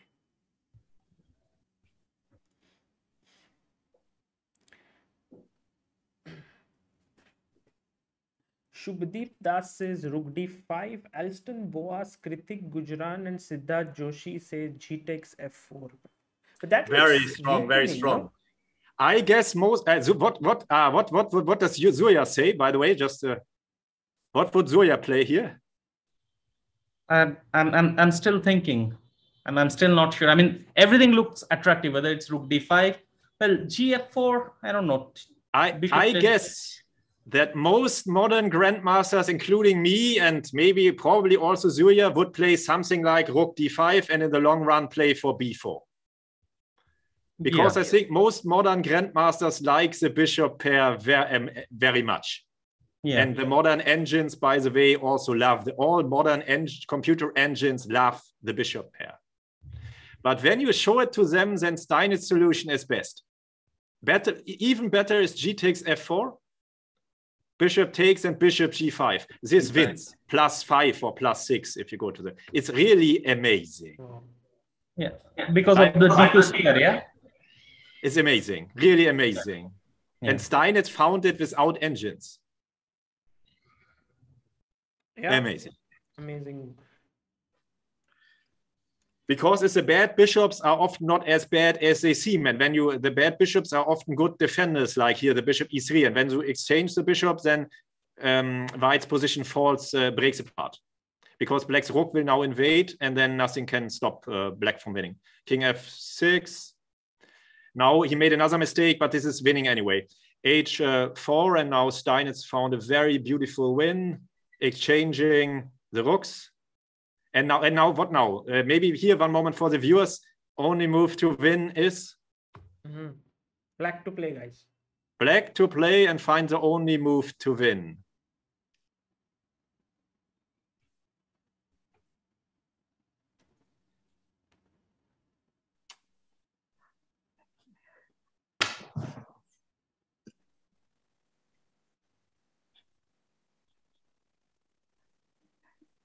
Jeel Patel, a lot of players want to play king g6, but this is a mistake. Is the only one who says king e5. After king g6, knight e2 is a draw. Oof. Then the knight can break free. King h5, maybe knight g3. Knight g3 check. We could go on, but it's according to the computer only a draw. Right. So here king e5. Only move to win. And after h5, then king f6 again. Yeah, amazing. Really. Yeah, okay, this is a game. But after h5, going back, chess is a very rich game. Yeah, every study would be better due to this direct switch back. Right. Okay, so in the game, knight e2 was played, and then the pawn in game is winning. King f4, king g4, and f4 check.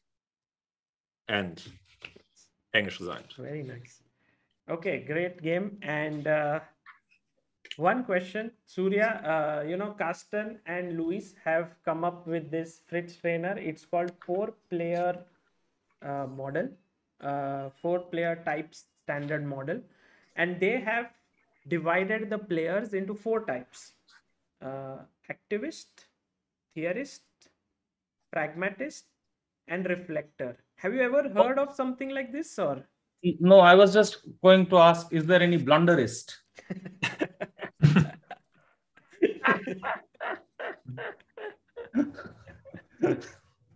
Okay. No, I haven't. I haven't. So that's why I'm very curious. That's why the moment you asked me if I want to join, I was like, yes, I want to. I want to hear more about this. Okay.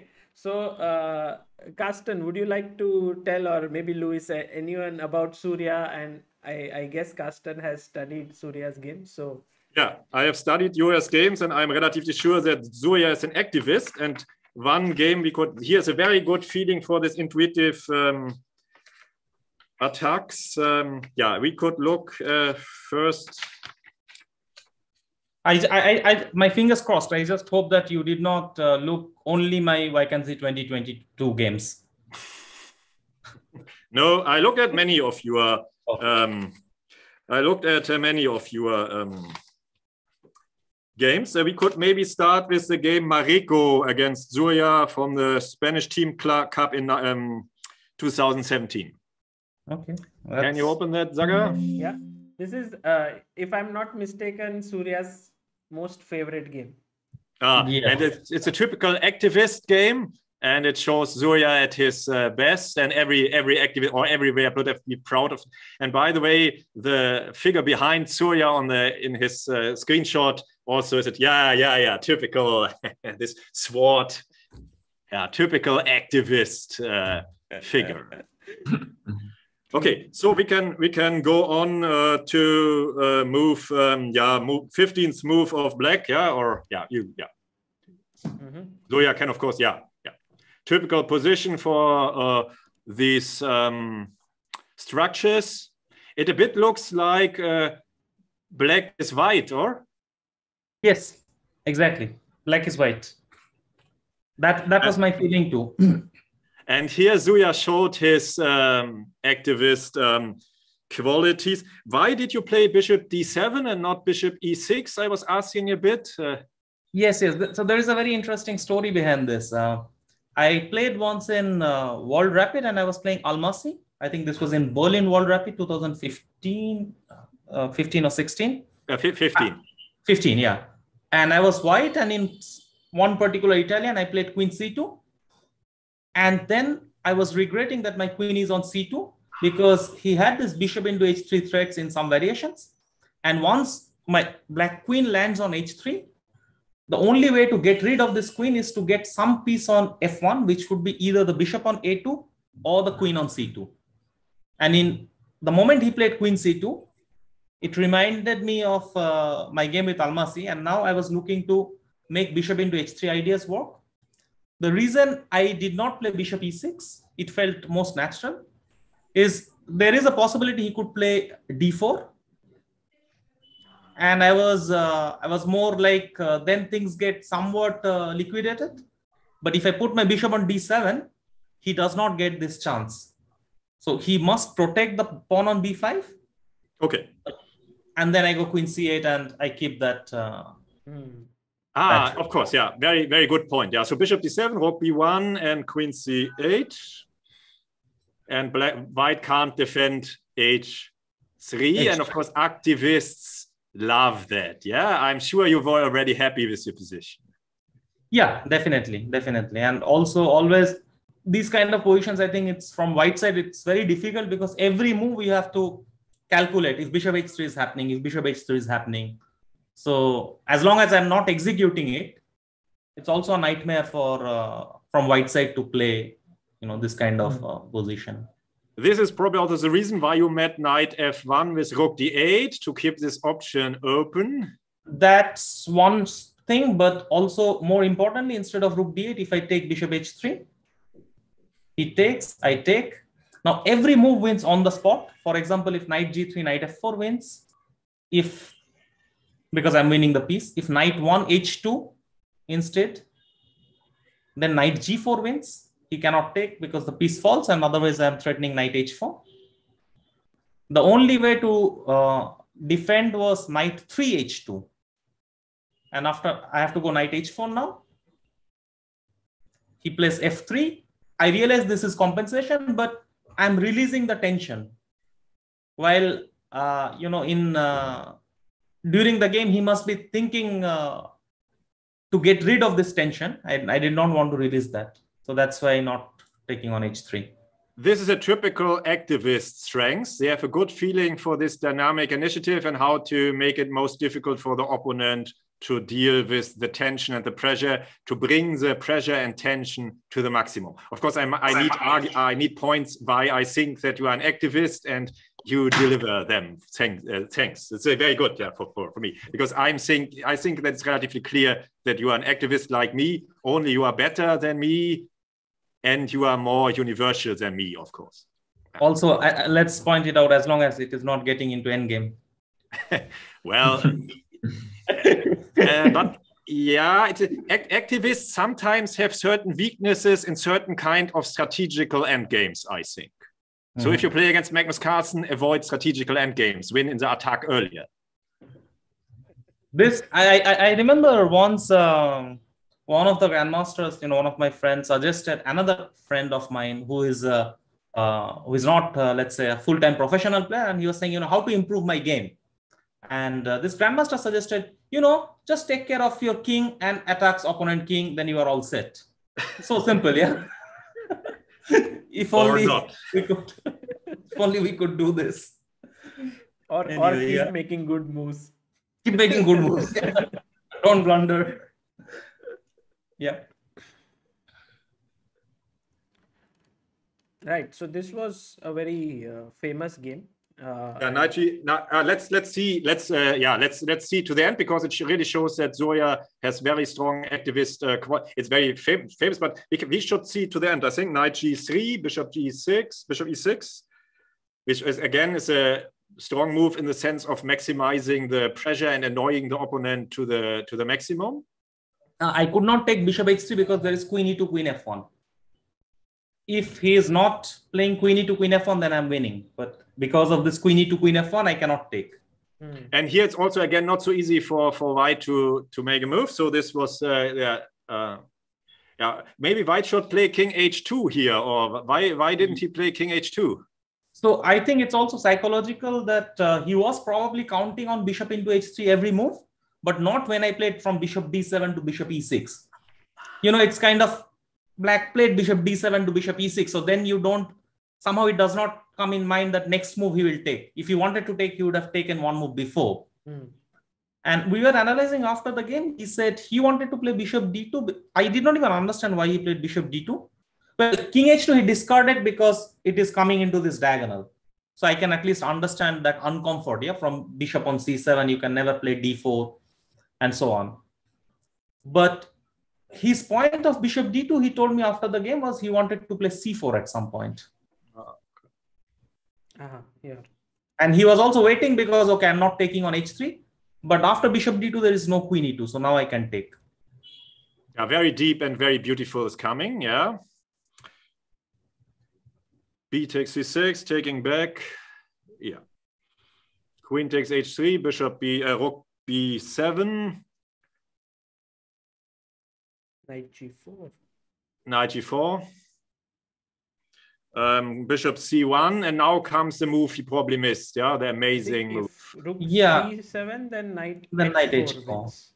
Yeah, because this is a mate here. Knight is yeah, bishop d2 has disadvantages, definitely. But bishop yeah, bishop c1. So here my original idea, I was trying to make rook d6, rook f6 work. For some reason it was not working. I think he has queen e2, queen f1. So every time there is this queen e2, queen f1. No, maybe you don't. Do you have time for this? No, rook d6, queen e2. Yeah. Maybe immediately queen e2, and then you're on time with queen f1. He probably missed your next move, which is a big blow, fantastic activist, hyper-activist move. Yes. Or pragmatic move, of course, if you calculate everything to the win. But first you must get the move onto the list of candidates. Yes. Yeah. I remember how it came. I think at some point I was like aiming at f2. I tried rook d6, did not work. Then I came to bishop d6. which is the most logical way to get the bishop to c5. And then I spotted I'm just one tempo short. He has queen e2, bishop c5, d4. I take and queen f1. Queen f1. So this, I just need one tempo, and that rook a7 gave me. Amazing, really amazing. Rook for a tempo is amazing. But in this game, I think the really nice moment was the next move. So he takes on a7. I go bishop b6 and d4. And now the most natural move, in fact, this I did not see from advance. So here, when I played rook a7, I had rook a7 in mind when I took on h3. But at this point, when I was calculating from a distance, I saw ed4 and bishop a7 both, and I thought anything will be doable.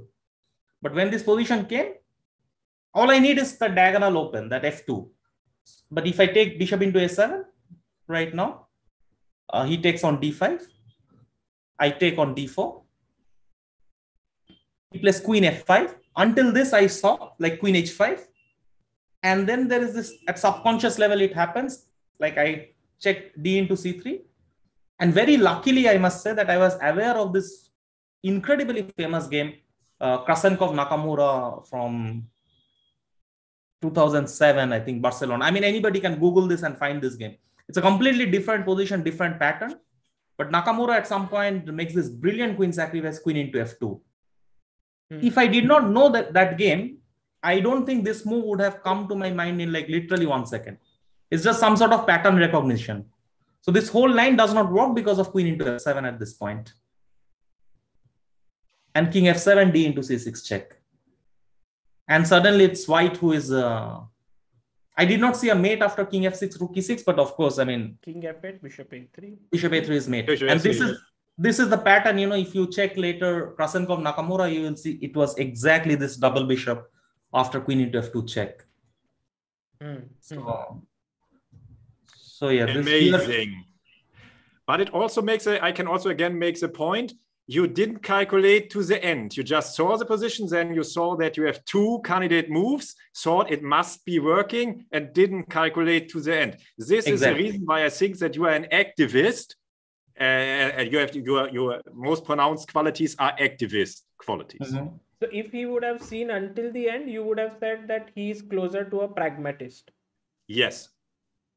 Yeah, I don't think my play is... No, that's true. I'm definitely not the most practical player. That's for sure. I mean, it's also my weakness, I think. Yes, activists have the most pronounced weaknesses from the 4 player types. I know what I'm talking about. They often make wrong weakening pawn moves. They often make intuitive sacrifices, which sometimes are not correct. Yeah, and they often rush and they have sometimes some strategic weaknesses and so on. And activists should work on their weaknesses to get stronger. I think I myself needed to get rid of a few of those weaknesses to get the Grandmaster title, and this needed some time. You, of course, much stronger and much more universally, but you could also look at certain ways to work on weaknesses because activists have the most pronounced weaknesses from the 4 types. Definitely. I mean, I lose objectivity of the game a number of times. That's for sure. Because Saga had asked me to look at you and the Turaman, and you were very easy. To decide you was very easy. You are a typical activist.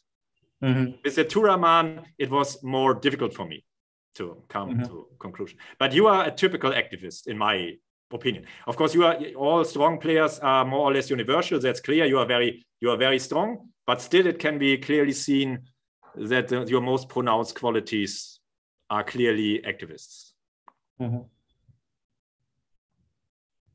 Okay, but we should, of course, should see, of course, the end of the game here. E takes d4. Yeah. C takes d4. C takes. The only moment when I was practical was here. Both moves were winning, bishop into d4 and bishop a7.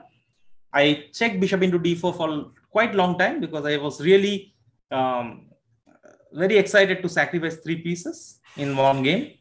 But yeah, I could not find until mate. and thus I decided not to enter this particular variation because bishop into a7 was winning. But this was, of course, another point for me why it's relatively easy. You sacrifice a lot of pieces. This often is a clear sign that the player is an activist. So it was relatively easy for me. Okay, bishop a7, bishop e3. Now another. And now comes another big move, but now it's clear, of course, bishop takes d4, and this just destroys White's defenses. But based on this game, you could also feel that he's a pragmatist because he calculated everything really well till the end, yeah, in many of the lines. Yeah, but in one critical decision, he ended with, I now have 2 candidate moves. It looks good. I just play it on intuition. I don't continue to calculate. And this is not a pragmatic approach, I think. Lewis would have calculated on, I'm sure. At least I would have tried, but okay. At some points you have to just stop and then make an intuitive decision. I think that's for sure. Nobody can calculate like 20 moves in a row. But yeah, for me actually the game was new. I didn't see it before, but I really liked the game. And also bishop takes d4. I didn't see it even. It's very beautiful, I think. Yeah, it's a tremendous game, and in fact. I think, Surya, when the pandemic began, I think this was the first we had done an interview and you had shown this game and also the Kresenko Nakamura game, and it was tremendous to see that. And I think recently you made a Twitter post in which you said to people to submit their like best move of all time. And you mentioned Rook A7 as your favorite move.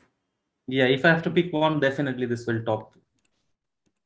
Yeah, but I think there are a couple of more games. Karsten, can we? Of course, we can see, but as we had already discussed, and most chess players like activist games most, and one reason might be Surya's brilliant Rook A7. I just wanted to add.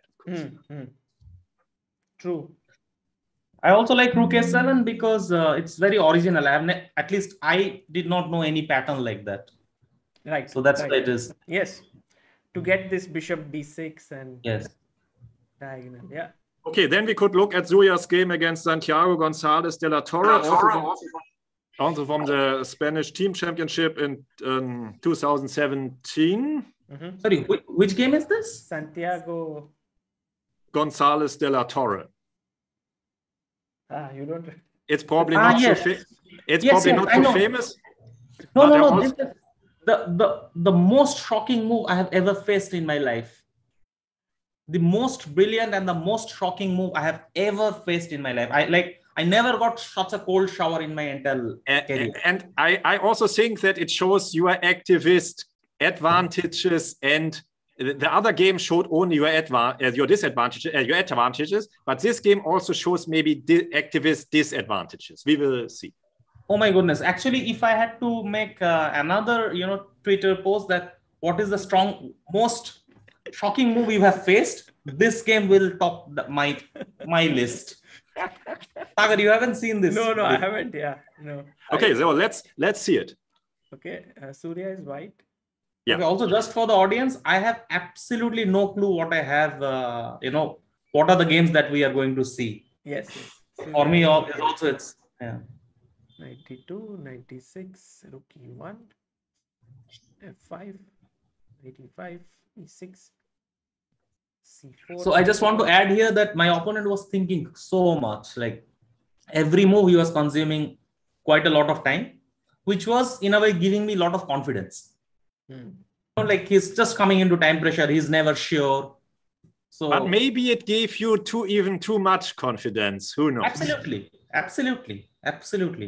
And this might be also an activist. Of course, we are now getting on very dangerous territory, but in a way, I also selected this game for this reason, that I think most activists or several have also the same weakness in a way. For me, it would be the same. It's easy to get overconfident. Possible. And then miss defensive resources of the opponent. Very much, yes. Okay, 94, D3, C5, E3, knight C6, bishop B2, So already white is just significantly better. Right. Because there is just no compensation for the c8 bishop and the e5 square. Right. It's a bad bishop, very strong square. So he takes, and he takes with the bishop on e5. And this is, of course, a very ugly move. Very Yeah. ugly move. Takes queen b6, very concrete. Yeah, and Surya now starts to take the activist solutions. Of course, white has here many. White has many ways to get an advantage, and could also play rook e2 or yeah. Did you think about other candidates here, or is it clear that queen e2 must be the move? I mean, it's very interesting that you chose this game, and again there is a very interesting story here. So when he played queen b6, my first instinct was I think I played queen e2 in the game. Yeah. Yes. Yes. Yeah. Let's make the move. Yeah. Let's make the move queen e2. My first thought was very positional. There is no calculation here. So he played knight d4. This is the only move that I saw. I wanted to take bishop into d4. He has to take. He cannot do anything. I wanted to play knight f3. He must go back to b6. And now I don't. Yeah, I wanted to take on d5. He takes, and I play queen e3. There is really no calculation at this point. My knight is coming to d4. I'll kick the knight on f3. I'll kick his knight. Rook d1 is coming, and I'm just close to winning, I would say, at this point. This would be the solution of a strategic player, but you are an activist. But there is one particular point here. So let's get back to this knight d4 position. I don't think I shared this anywhere. It's also very embarrassing for me to say this, but okay, let's be frank and open here. So as I said, he was consuming a lot of time, and I could sense that his calculation speed is a bit slower than mine. And so it's overconfidence, I agree. But judging by his previous moves, he is taking more time. So I started to calculate the move queen d3. And he was not exactly in time pressure, but there was some time crunch. Now I noticed if I play queen d3, he must calculate knight b3, knight c2, all sorts of knight jumps. And this is, of course, a much riskier approach. The other solution is clear, strategically, absolutely Correct. Clear. Nothing much can happen. You must be better. While here, it's more risky. Correct. And top of everything, had he played knight c6 now, which I realized must be the best move, my idea was to come back queen e2 and then go for bishop d4. And my argument was, I will calculate all knight b3, knight c2 faster than him. So if I calculate in 5 minutes, it will take 10 minutes for him. So I get the same position, I get 5 more minutes extra. I'm really ashamed to say, I was thinking in this pattern. But this is interesting, no? The way you're thinking. It is. So now, of course, I saw rook e2, I saw queen e2. I knew taking on d4 is the easiest way to deal. But let's say after queen d3, if he plays knight c2, what do? I think, I take. He takes on, I go king h1. He cannot take with the queen, so because of bishop into e4. Right. And if he takes with the knight, I have something, bishop a3 probably. Yeah. Bishop a3 and I'm winning. Because why am I not playing? I'm not playing rook ad1 because after knight e4, there is f into e4 and the rook is protecting the queen. But bishop a3 wins. Bishop a3 overloads him. Yeah. So his only option is, then cd5 or anything. Everything wins at this point. So he has to spot this. But you can't start with cd5 here? I think pretty much everything wins at this point. But I was more concerned about knight b3, which he played after queen d3. Yeah. And here was my trick that after knight b3. So there is again one interesting moment. So as soon as I played queen e2 and queen d3, my opponent started thinking for a long time. And I was expecting, okay, after, calculating knight c2, knight b3, he will eventually play the right move, knight c6. But he played knight into b3. Yeah. My overconfidence led me to blitz out my following moves as quickly as possible. I took on e5. E4. And sorry, e4. He can't take this because queen b3 and okay, it's just Yes. a pawn. This is just a piece up, yeah. Yeah, this must be losing. So he took on a1. He took on a1, and now if I could spend some time, how was it?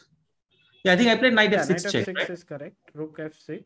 Yeah, now just bishop into a1 probably is the move. No, sorry, e into f6 is the move. Taking on f6, yeah.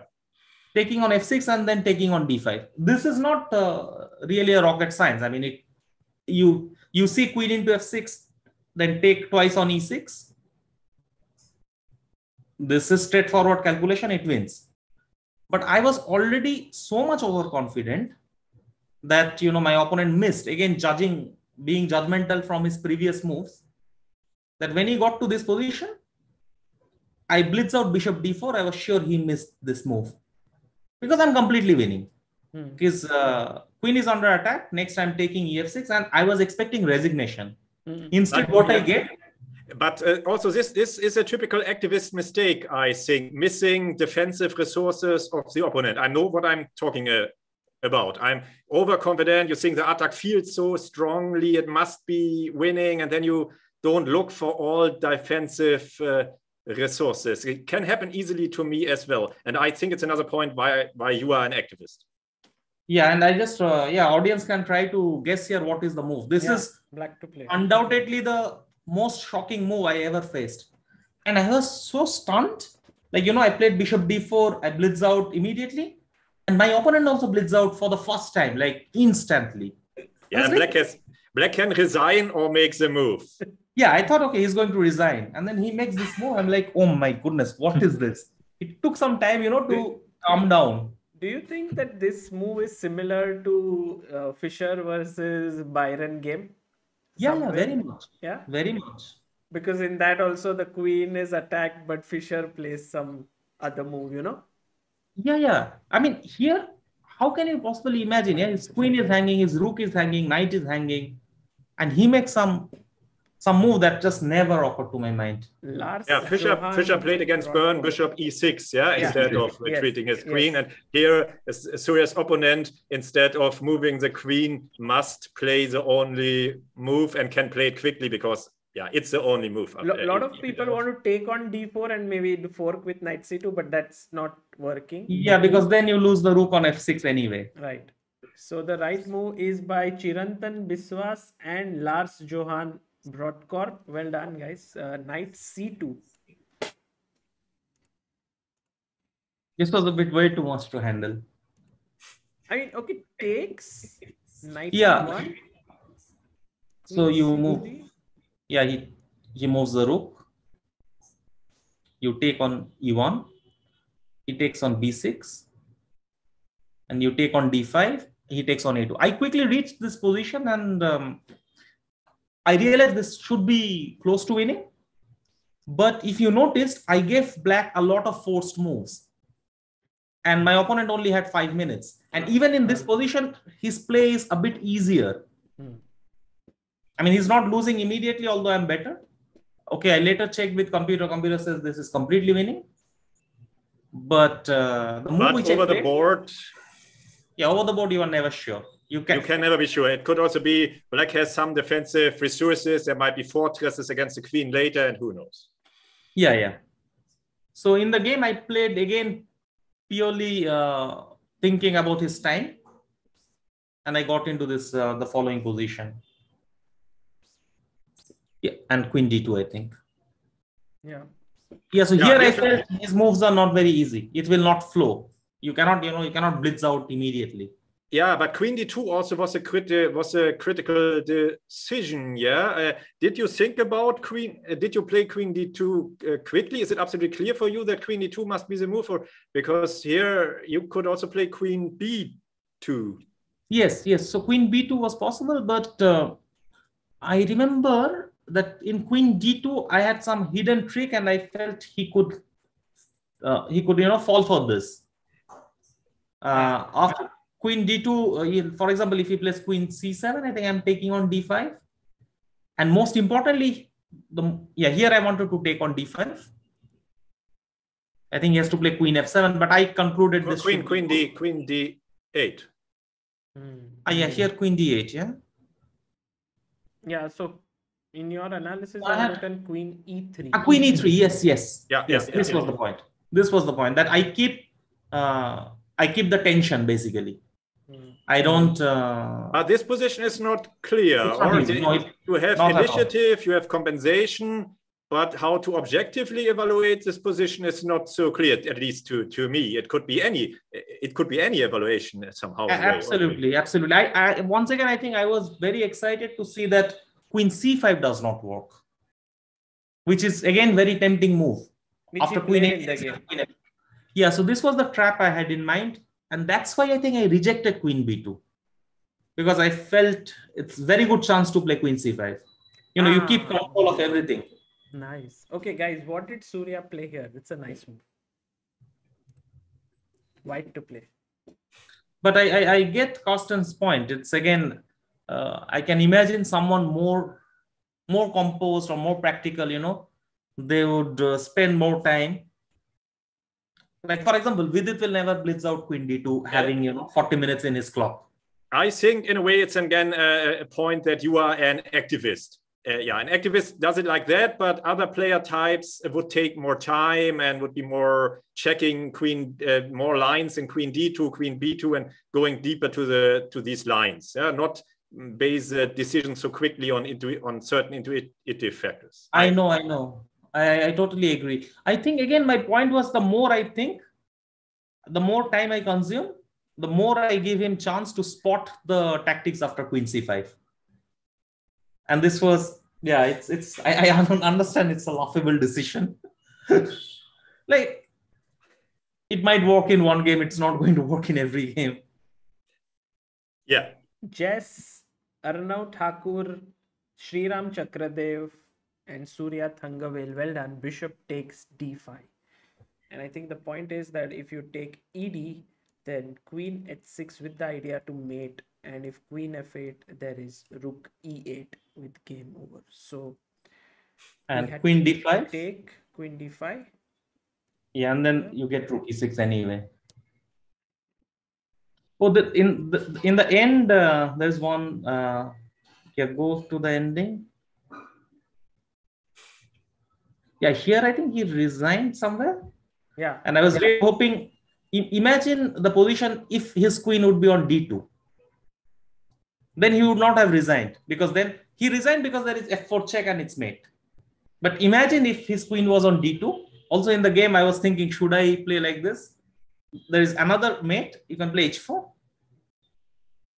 Queen, king g4. Now with the queen on d2, the only move would be queen d4 check. I think we now know why most people like activist games most. Also, do you think that activists are? I mean, of course, they are very imaginative, right?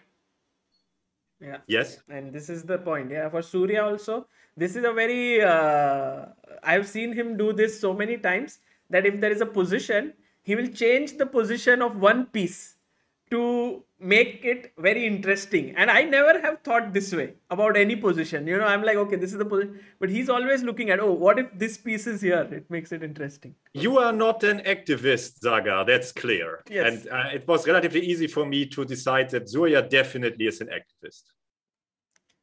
Absolutely. Amazing. And well, I guess, do you want to go through the last game, or is it already... I want, if you guys have time. Okay, we can go to the last game I selected. Surya is white against Richard Wang from Edmonton, 2016. Oh. I actually thought I'll be seeing all my lost games here. But you're choosing very interesting games where I made decisions where the games are brilliant, but I actually, from a practical point of view, I took many wrong decisions. I wanted to show that you are an activist, and there had to be some sort of activist mistakes into the games we look at. Very, very interesting. If I have to pick my most imaginative game, I think I'll pick this one. Oh, really? Yes. Okay, then let's see. It's your most amazing move, Rook A7. It's your most surprised move, that Knight C2, and now the most what do you say? Yeah, if I have to, yeah, definitely, without a doubt. So you like my selection. I'm happy that you like my selection. It's unbelievable how you pick, because these games are not even, it's not like very famous, for example. I just looked at games where I could find good proofs that you are an activist. I didn't look what are your most famous games or the games with the most mistakes. I just looked at games where you make activists mistakes and activists good moves. And of course, I wanted to show wins by you to have you in a better mood. Oh, I'm prepared to be grilled completely, analyze my 10 lost games. Okay, let's see your win against Richard Wang. By the way, did you see this, Luis? Did you see the move Knight C2? You found it, the last game. Knight C2. Yeah. Well, if you would have told me there is a move, I'm sure I would have found it, but otherwise, no chance at all. I think I would have just resigned with black, I guess. So it's a very understandable mistake, I would say, to not see that move. Okay, so this one is a dragon. Oh, interesting. Yeah.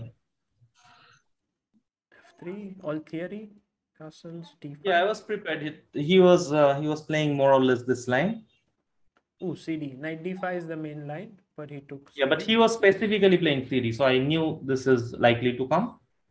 And at this point, the Leko Carlsen game was with bishop into F6, which is one of the way. But I saw, because I had this prepared, so I knew computer is saying this. Yeah, and of course, I think, again, from this player type of view, Leko's choice is more a choice of a strategical player, where white has this very slight advantage and no risk, while your choice is more risky. Yes, but in this case, we cannot be 100% sure if Leko was prepared or playing on the board. If I was playing over the board, maybe I would go for this position. But since I was prepared, I knew computer gives, clear advantage. I checked some lines. So I was extremely confident. Rook D5, Rook B8. Yeah, here I messed up the move order. I think in my notes, it was starting with Queen A5. And then after, I think Queen B7, I'm playing B3, C4, etc.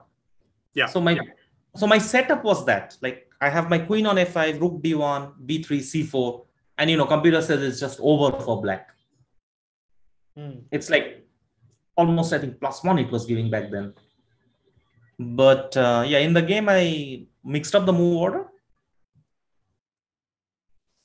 And here, when he played Queen B7, I started to think, wait a second, my queen needs to go to A5. But if I play Queen A5 at this point, he has to take, I have to calculate Rook into C4. And there was a very interesting moment here. I don't know if this has been analyzed anywhere, or maybe I might have analyzed this in Mega.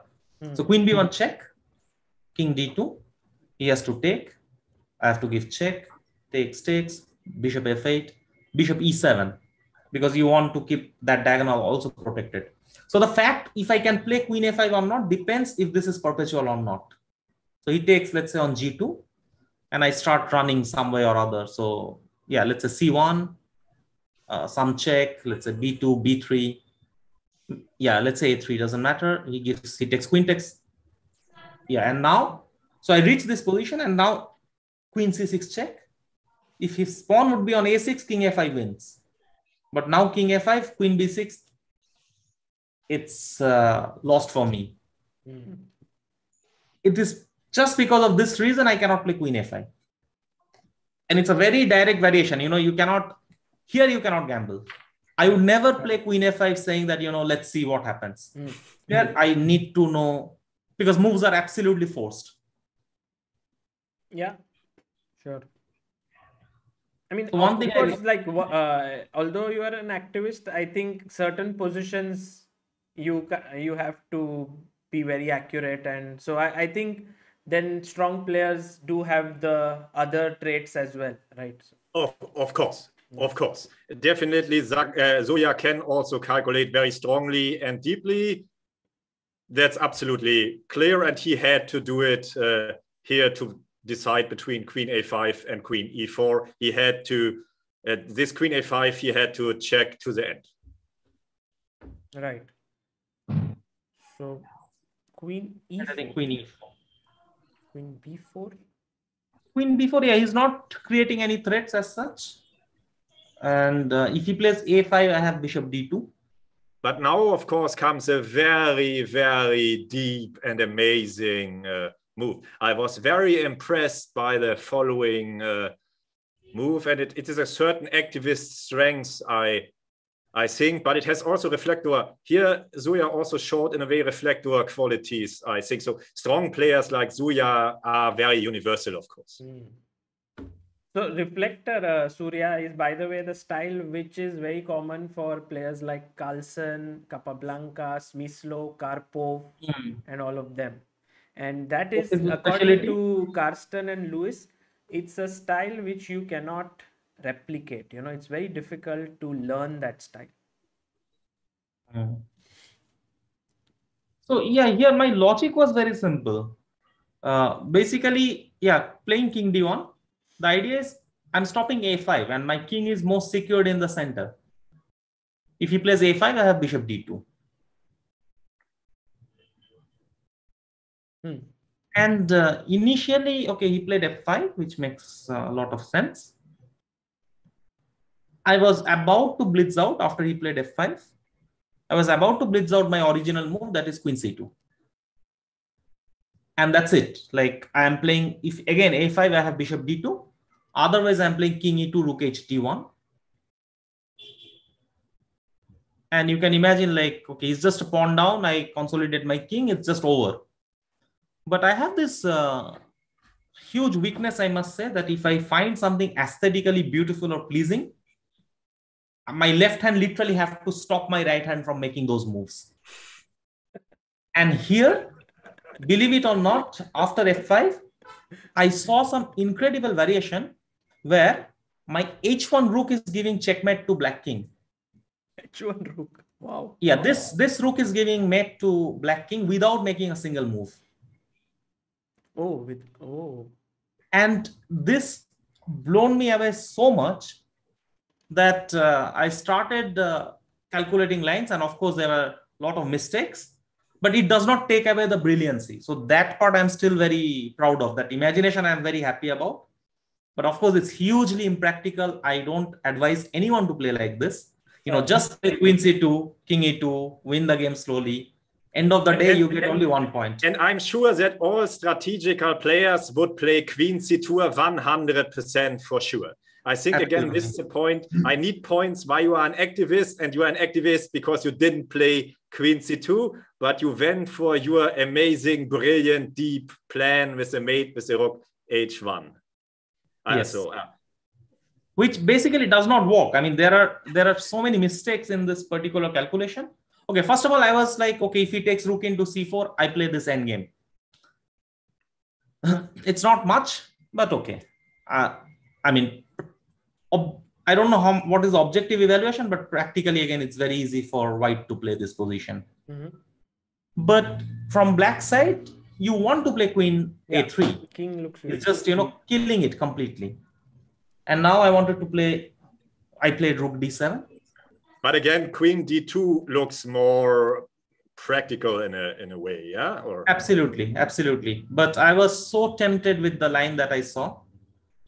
To start with, I'm threatening rook into g7 and queen into e5. So queen a2, then rook g7.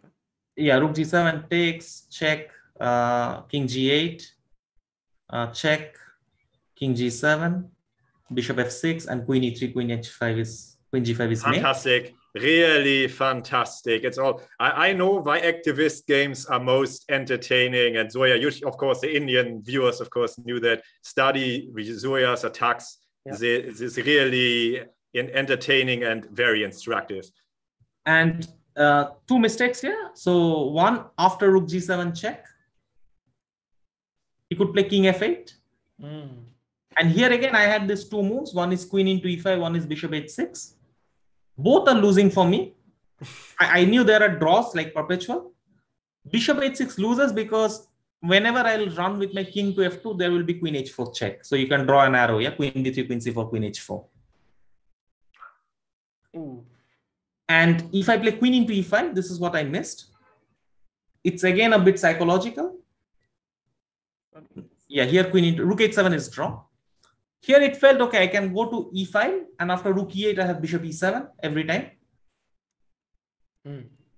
And if he gives check, my king is running all the way to g3. So nothing can go wrong. The problem is psychological. You don't see, at least I did not see that black is willing to exchange queens. Queen b2 is a move that does not come in mind because black was trying to mate, yeah, but here the g7 rook is hanging. And if you go back to this queen a2 position, there's no, instead of queen a2, there is the move queen b2. Yeah. But I wanted to play queen d2 now. And now if you take, yeah, queen b1 check and take. Again, takes on g7, queen d7 check, king g8, queen e6, king g7. And first you have to take the e5 pawn. Then give again check on e7, check on e6. Now the road is clear, so queen e3, queen g5 is mate. Oof. But all of this was secondary because I was almost 100% sure that if you get back to this queen a2, queen b2 position, the most natural move for black here, if black has enough time, is to play h6. Really? No, because once you see h6, if you spot h6, it feels white must resign. No, Rook g7, king g7, queen e5 check, king h7 is resigns on the spot. Everything is controlled. And if you do not play rook g7, then anyway, if you move the bishop, queen into a2 is resigns. So it's just immediately resignation. Like if you go bishop h4, then in all lines, you're just everywhere. You're lost. There is no mate anymore. Yeah. But I was really hoping that he will spot h6. This was my. So when I played queen e1, I was counting that he has to spot h6. This is very important. You have to plant that idea in his head. It's like Inception, yeah, somehow. Yeah. I was almost thinking, oh, should I, pretend that, look at the king side. Oh, no. But so, what's the move here? White to play. Maybe, Luis, you can try. This is not easy. I was already thinking how to ever get my rook on h1 in the game.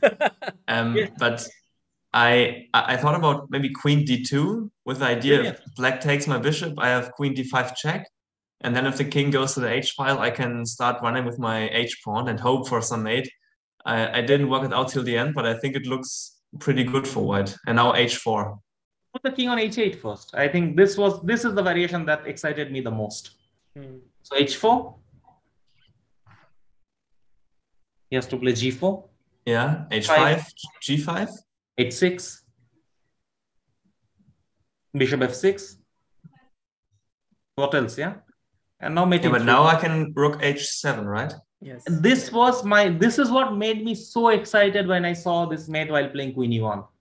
And for me, I think this is a huge weakness I really cannot control. Like I have to...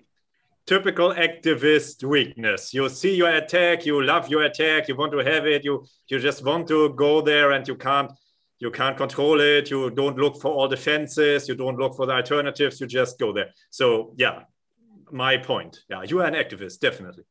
I agree, because if you go back directly from this position to the queen e4 where black played f5. You mean like the final position, yeah. And then if you directly come back to this position, it's somehow unimaginable that black is getting mated this way. You saw this idea queen e1, queen d2 here until queen g7 checkmate. Wow. When he played f5. Yeah, the thing is, what I really did not, in retrospect, what I say, even if I show this game to anyone, I say it's very impractical. You are calculating so many lines. Yes, there is brilliancy. Yes, there is, a lot of joy inside if you get to play something like this, but there is no need. Pragmatics are definitely more practical. That's absolutely clear. Yeah, I mean, you just play queens. I mean, if I get this position now, hopefully, you play queen c2, you press the clock, and then you go on. And you don't calculate queen g7 mate. You don't do that. You just play this, and then the game goes on. But Surya, would you do that? Because you know that queen c2 is better, but where's the glory, of all the beautiful lines? I know. I wish I could express my feelings here. That how much joy I get. Actually, it's very difficult to express in words. Like if I see a variation like this, not just in my game, the beauty in chess, it gives me immense joy. And I really get attracted to it. I just cannot express this in words. I know this from my endgame analysis. Sometimes, like the endgame Magnus won, the night endgame Magnus won yesterday against Artemov. It was just so amazingly beautiful how he won with the 2 pawns and dominating the knight. It was just so amazingly beautiful. I can't say how beautiful this endgame analysis was yesterday evening. I can't express in words. It's just maybe obsession is the right word. I mean, I can easily get obsessed with some beautiful lines. Really get obsessed with it. But practically, it has, of course, also a certain weakness. If you want to become world champion, you should try to work on this. But okay. So what is the remedy now that it's clear that what is the weakness? What would you suggest as a prescription, as remedy? Like how do I work on this? Maybe look at the more pragmatical players, study Fischer's games, study the games of the players who are very efficient and pragmatic, and then in a way try to make the cheap pragmatic solutions more easily when they are available. But it's easier said than done, I know. Yeah. So one of the things which Surya I discussed was that difference between an activist and pragmatic is the pragmatist would never go for, like hardly ever would go for a unsound sacrifice. That's what the definition. And here the pragmatic would play queen c2, press the clock, and then the opponent would be to move. There would be no variation with mating on g7 or whatever. It's not needed here. I know many players with whom I have worked, my friends, whether it's Indian players or elite players. There are so many players I know who never ever go for something like queen e1. Like for example, take Hari, take Leko, take Vidit. Just no chance. Take Humpy, take Sashi. Absolutely no chance of them, going crazy like this. Yeah. Yes. True. Hari can play queen e1 only if he knows that, queens are getting exchanged by force. And, they are getting into endgame. For sure, Hari will do this. Vidit will do that. Hari is, of course, not an activist. That's also easy and clear. Yes, definitely. But whether Hari is a pragmatist or a theorist is a question. What is theorist? Yeah, I think it's an open question. You can see him as theorist or as pragmatic. Yeah, he has both qualities, and he has definitely both qualities. But he definitely is not an activist. So Surya's question is, what is a theorist? A theorist knows his openings very well. He knows pawn structure questions very well. Kramnik, Giri are typical theorists. They also know the theoretical endgames very well. This is one way to... If it is only about theoretical endgame and knowing opening, this I will also qualify. Not sure about the pawn structures, but... Yeah, and they often play openings where the pawn structures persist. For example, the French defense is a typical theorist opening. So I play that. Yeah, but you are an activist nevertheless. But or certain openings where the pawn structures persist to the middle game or the end game, like the Banker Gambit or the King's Indian with e5 or the French defense with e6 d5, the closed structures. These are or the London system, or are in basically typical theorist openings where the theorists know also the middle game motives and the end game structures very well. Right. Yeah, at the moment, the only theorist in the top 10 is Anish Giri. And maybe Hari Krishna, of course, can be also certainly seen as as has serious qualities, definitely. Very interesting. Okay, just to finish this game, because the finish was beautiful. Yeah, Rook very beautiful. We must D7, finish it, of course. H6, Queen D2, as Louis found it accurately. And by the way, take Queen D5. If King H8 we saw, King H7. Yeah, then I think it was H4. Yeah, what was it? I take. Yeah, you. No, you I went first Queen D5. did. I think it's the same anyway. F4 takes. And now takes. take and G3, and it just position is completely collapsing now. So another thing is, how practical was this to calculate? There was no need. Right. Yeah, probably that's also the right word. There was no need to check all of this when I can get advantage in simple manner. Right. Yes. And Queen D2, he went Rook B6, which turned out to be a mistake. And guys, last question: what should White play here? Not tough here. After if you found Queen D2, then this you will find. Yeah, this is straightforward. Mm-hmm.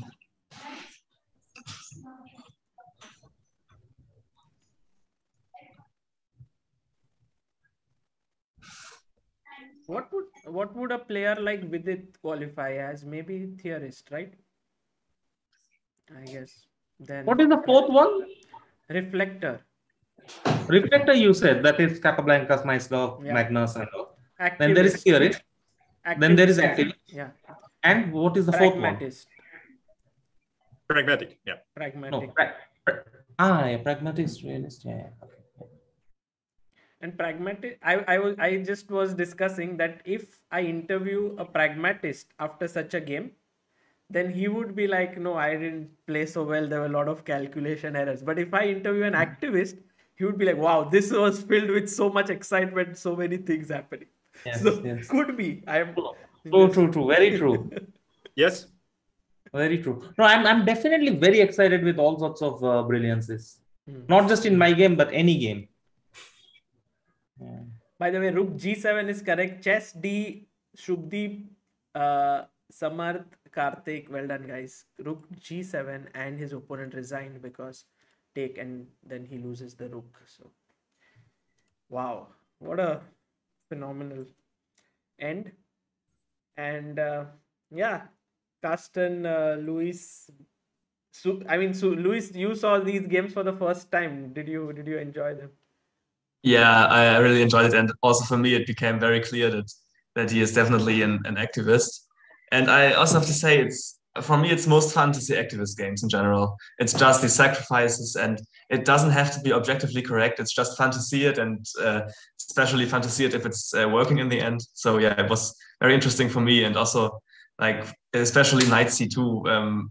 Very mind-blowing. I didn't see it at all. It's not often that there's really something that mind-blowing that you didn't see it at all, and just are so that's such a big surprise for you. But yeah, very interesting to see the games. Yeah. I think Surya, maybe Karsten and Surya, like if a player is in one style, he wants to change to another style, it's not at all easy. It's like he has to go against his core self, sort of. Well, this is a deep and difficult question, I think.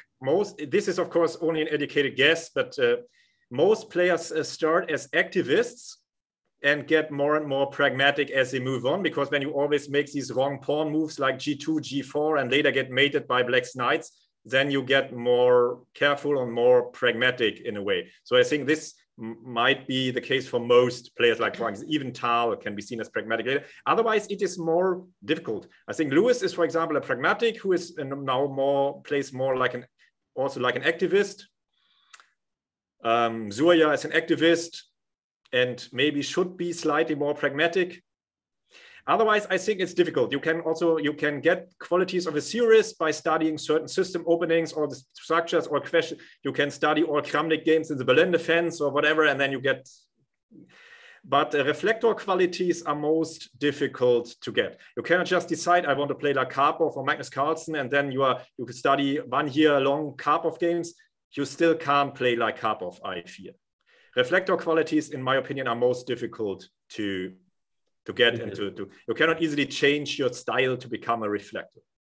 Yeah, that's for sure. And I think in general, it's of course, it's much easier if you're younger and you're still like improving a lot and your mindset is not already that fixed, then it's easier to change the style. But at some point, it's just not possible, or it just takes a long time.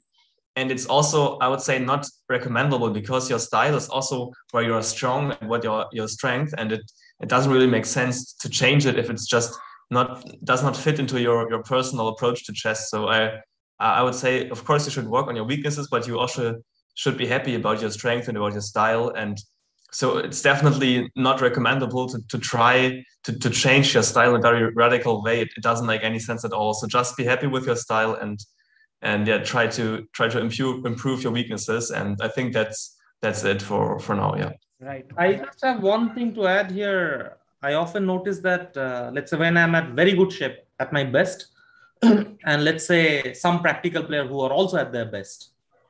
For example, let's take, Hari or anyone, someone who is very solid. When we are at our absolute best, you will not see huge difference, because one can play at very good level. But if you take, for example, Hari's worst versus my worst, this will be hell and heaven difference. Because again, I think from this discussion, an activist can easily lose his objectivity, but he's still very ambitious. You do not expect them to play, get very practical, make some draws, and then take things slowly. So it's applicable to many players. I also feel, okay, for example, Adiban, at least the past Adiban as in a couple of years before, let's say, you could see this kind of roller coaster. Yeah, I mean, he can start a tournament with 0/2, then finish in the podium, and it can go either way. But you don't see this with some practical player. You don't see this kind of collapse. They are always more controlled. So this particularly gets reflected when they're in bad shape. Yes. Even when they're in bad shape, they're practical. So, they're not taking too much risk. So the damage is not as much as activist, I think. Yes. Larsen and Taimanov both lost 0-6 against Fischer because they were always activist, always optimistic, always they believed they will win the next game, and they lost all games. I think only activists can lose all games in such a match. Right. Yeah. Right. Diljit Singh Narwal says, this is such a great stream. Thank you to these wonderful folks for sharing their immense chess knowledge with us. Yeah, I also learned a lot from this stream. In fact, I think first from Karsten and Luis, and then with Surya joining in and bringing in such great stuff. And guys, if you want to learn more about this subject, highly recommend this new Fritz trainer created by Luis and Karsten. It's called the 4-player types standard model, and it has such interesting topics covered. Like if you are an activist, then what are the strengths, then characters, hyperactivists, they go into the games of Judith Polgar, Anand, Kasparov, all of these players. Then they also check the weakness of activists, like what are the weaknesses in defense, then Kramnik beating Kasparov there, so many Tivyakov's theories, Judith Polgar demonstrating reflector qualities. And then they move on to the theorists. What are the characteristics of theorists, positional schools, what is Dorfman's method, the flying rook. I mean, there are so many new things that you can learn from this. Ponomaryov's technique. I mean, you can just go through this. Moving on to the pragmatic, then Fischer's knight sacrifice, Fischer's attacks, MVL's missed win. There is also Caruana's calculation power, and pragmatics, what do they like? They like to grab material, like maybe Korchnoi. And then you have the reflectors, whose style is very difficult to kind of copy or to get into yourself, like Karpov's coordination, Petrosian's prophylaxis. There's also Carlsen's endgames, Karpov's night magic. So I think if you want to go deep into this subject, this is something that you guys can check it out. I have the links in the description. Yeah, Surya, did you enjoy? No, this looks super deep. I did not know such a thing was out. Yes. Like, No, I think, so how long did you guys work, Karsten, Luis, for making this?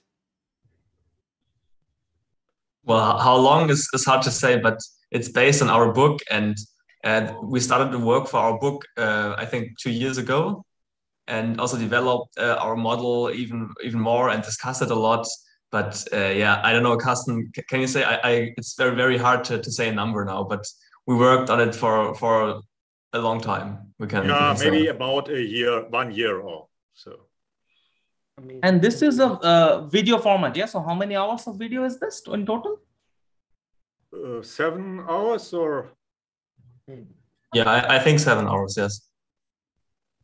But you don't have what, you just start watching and look at the weakness. Please look at the chapter of the weakness of activists. Contains several of my games for your.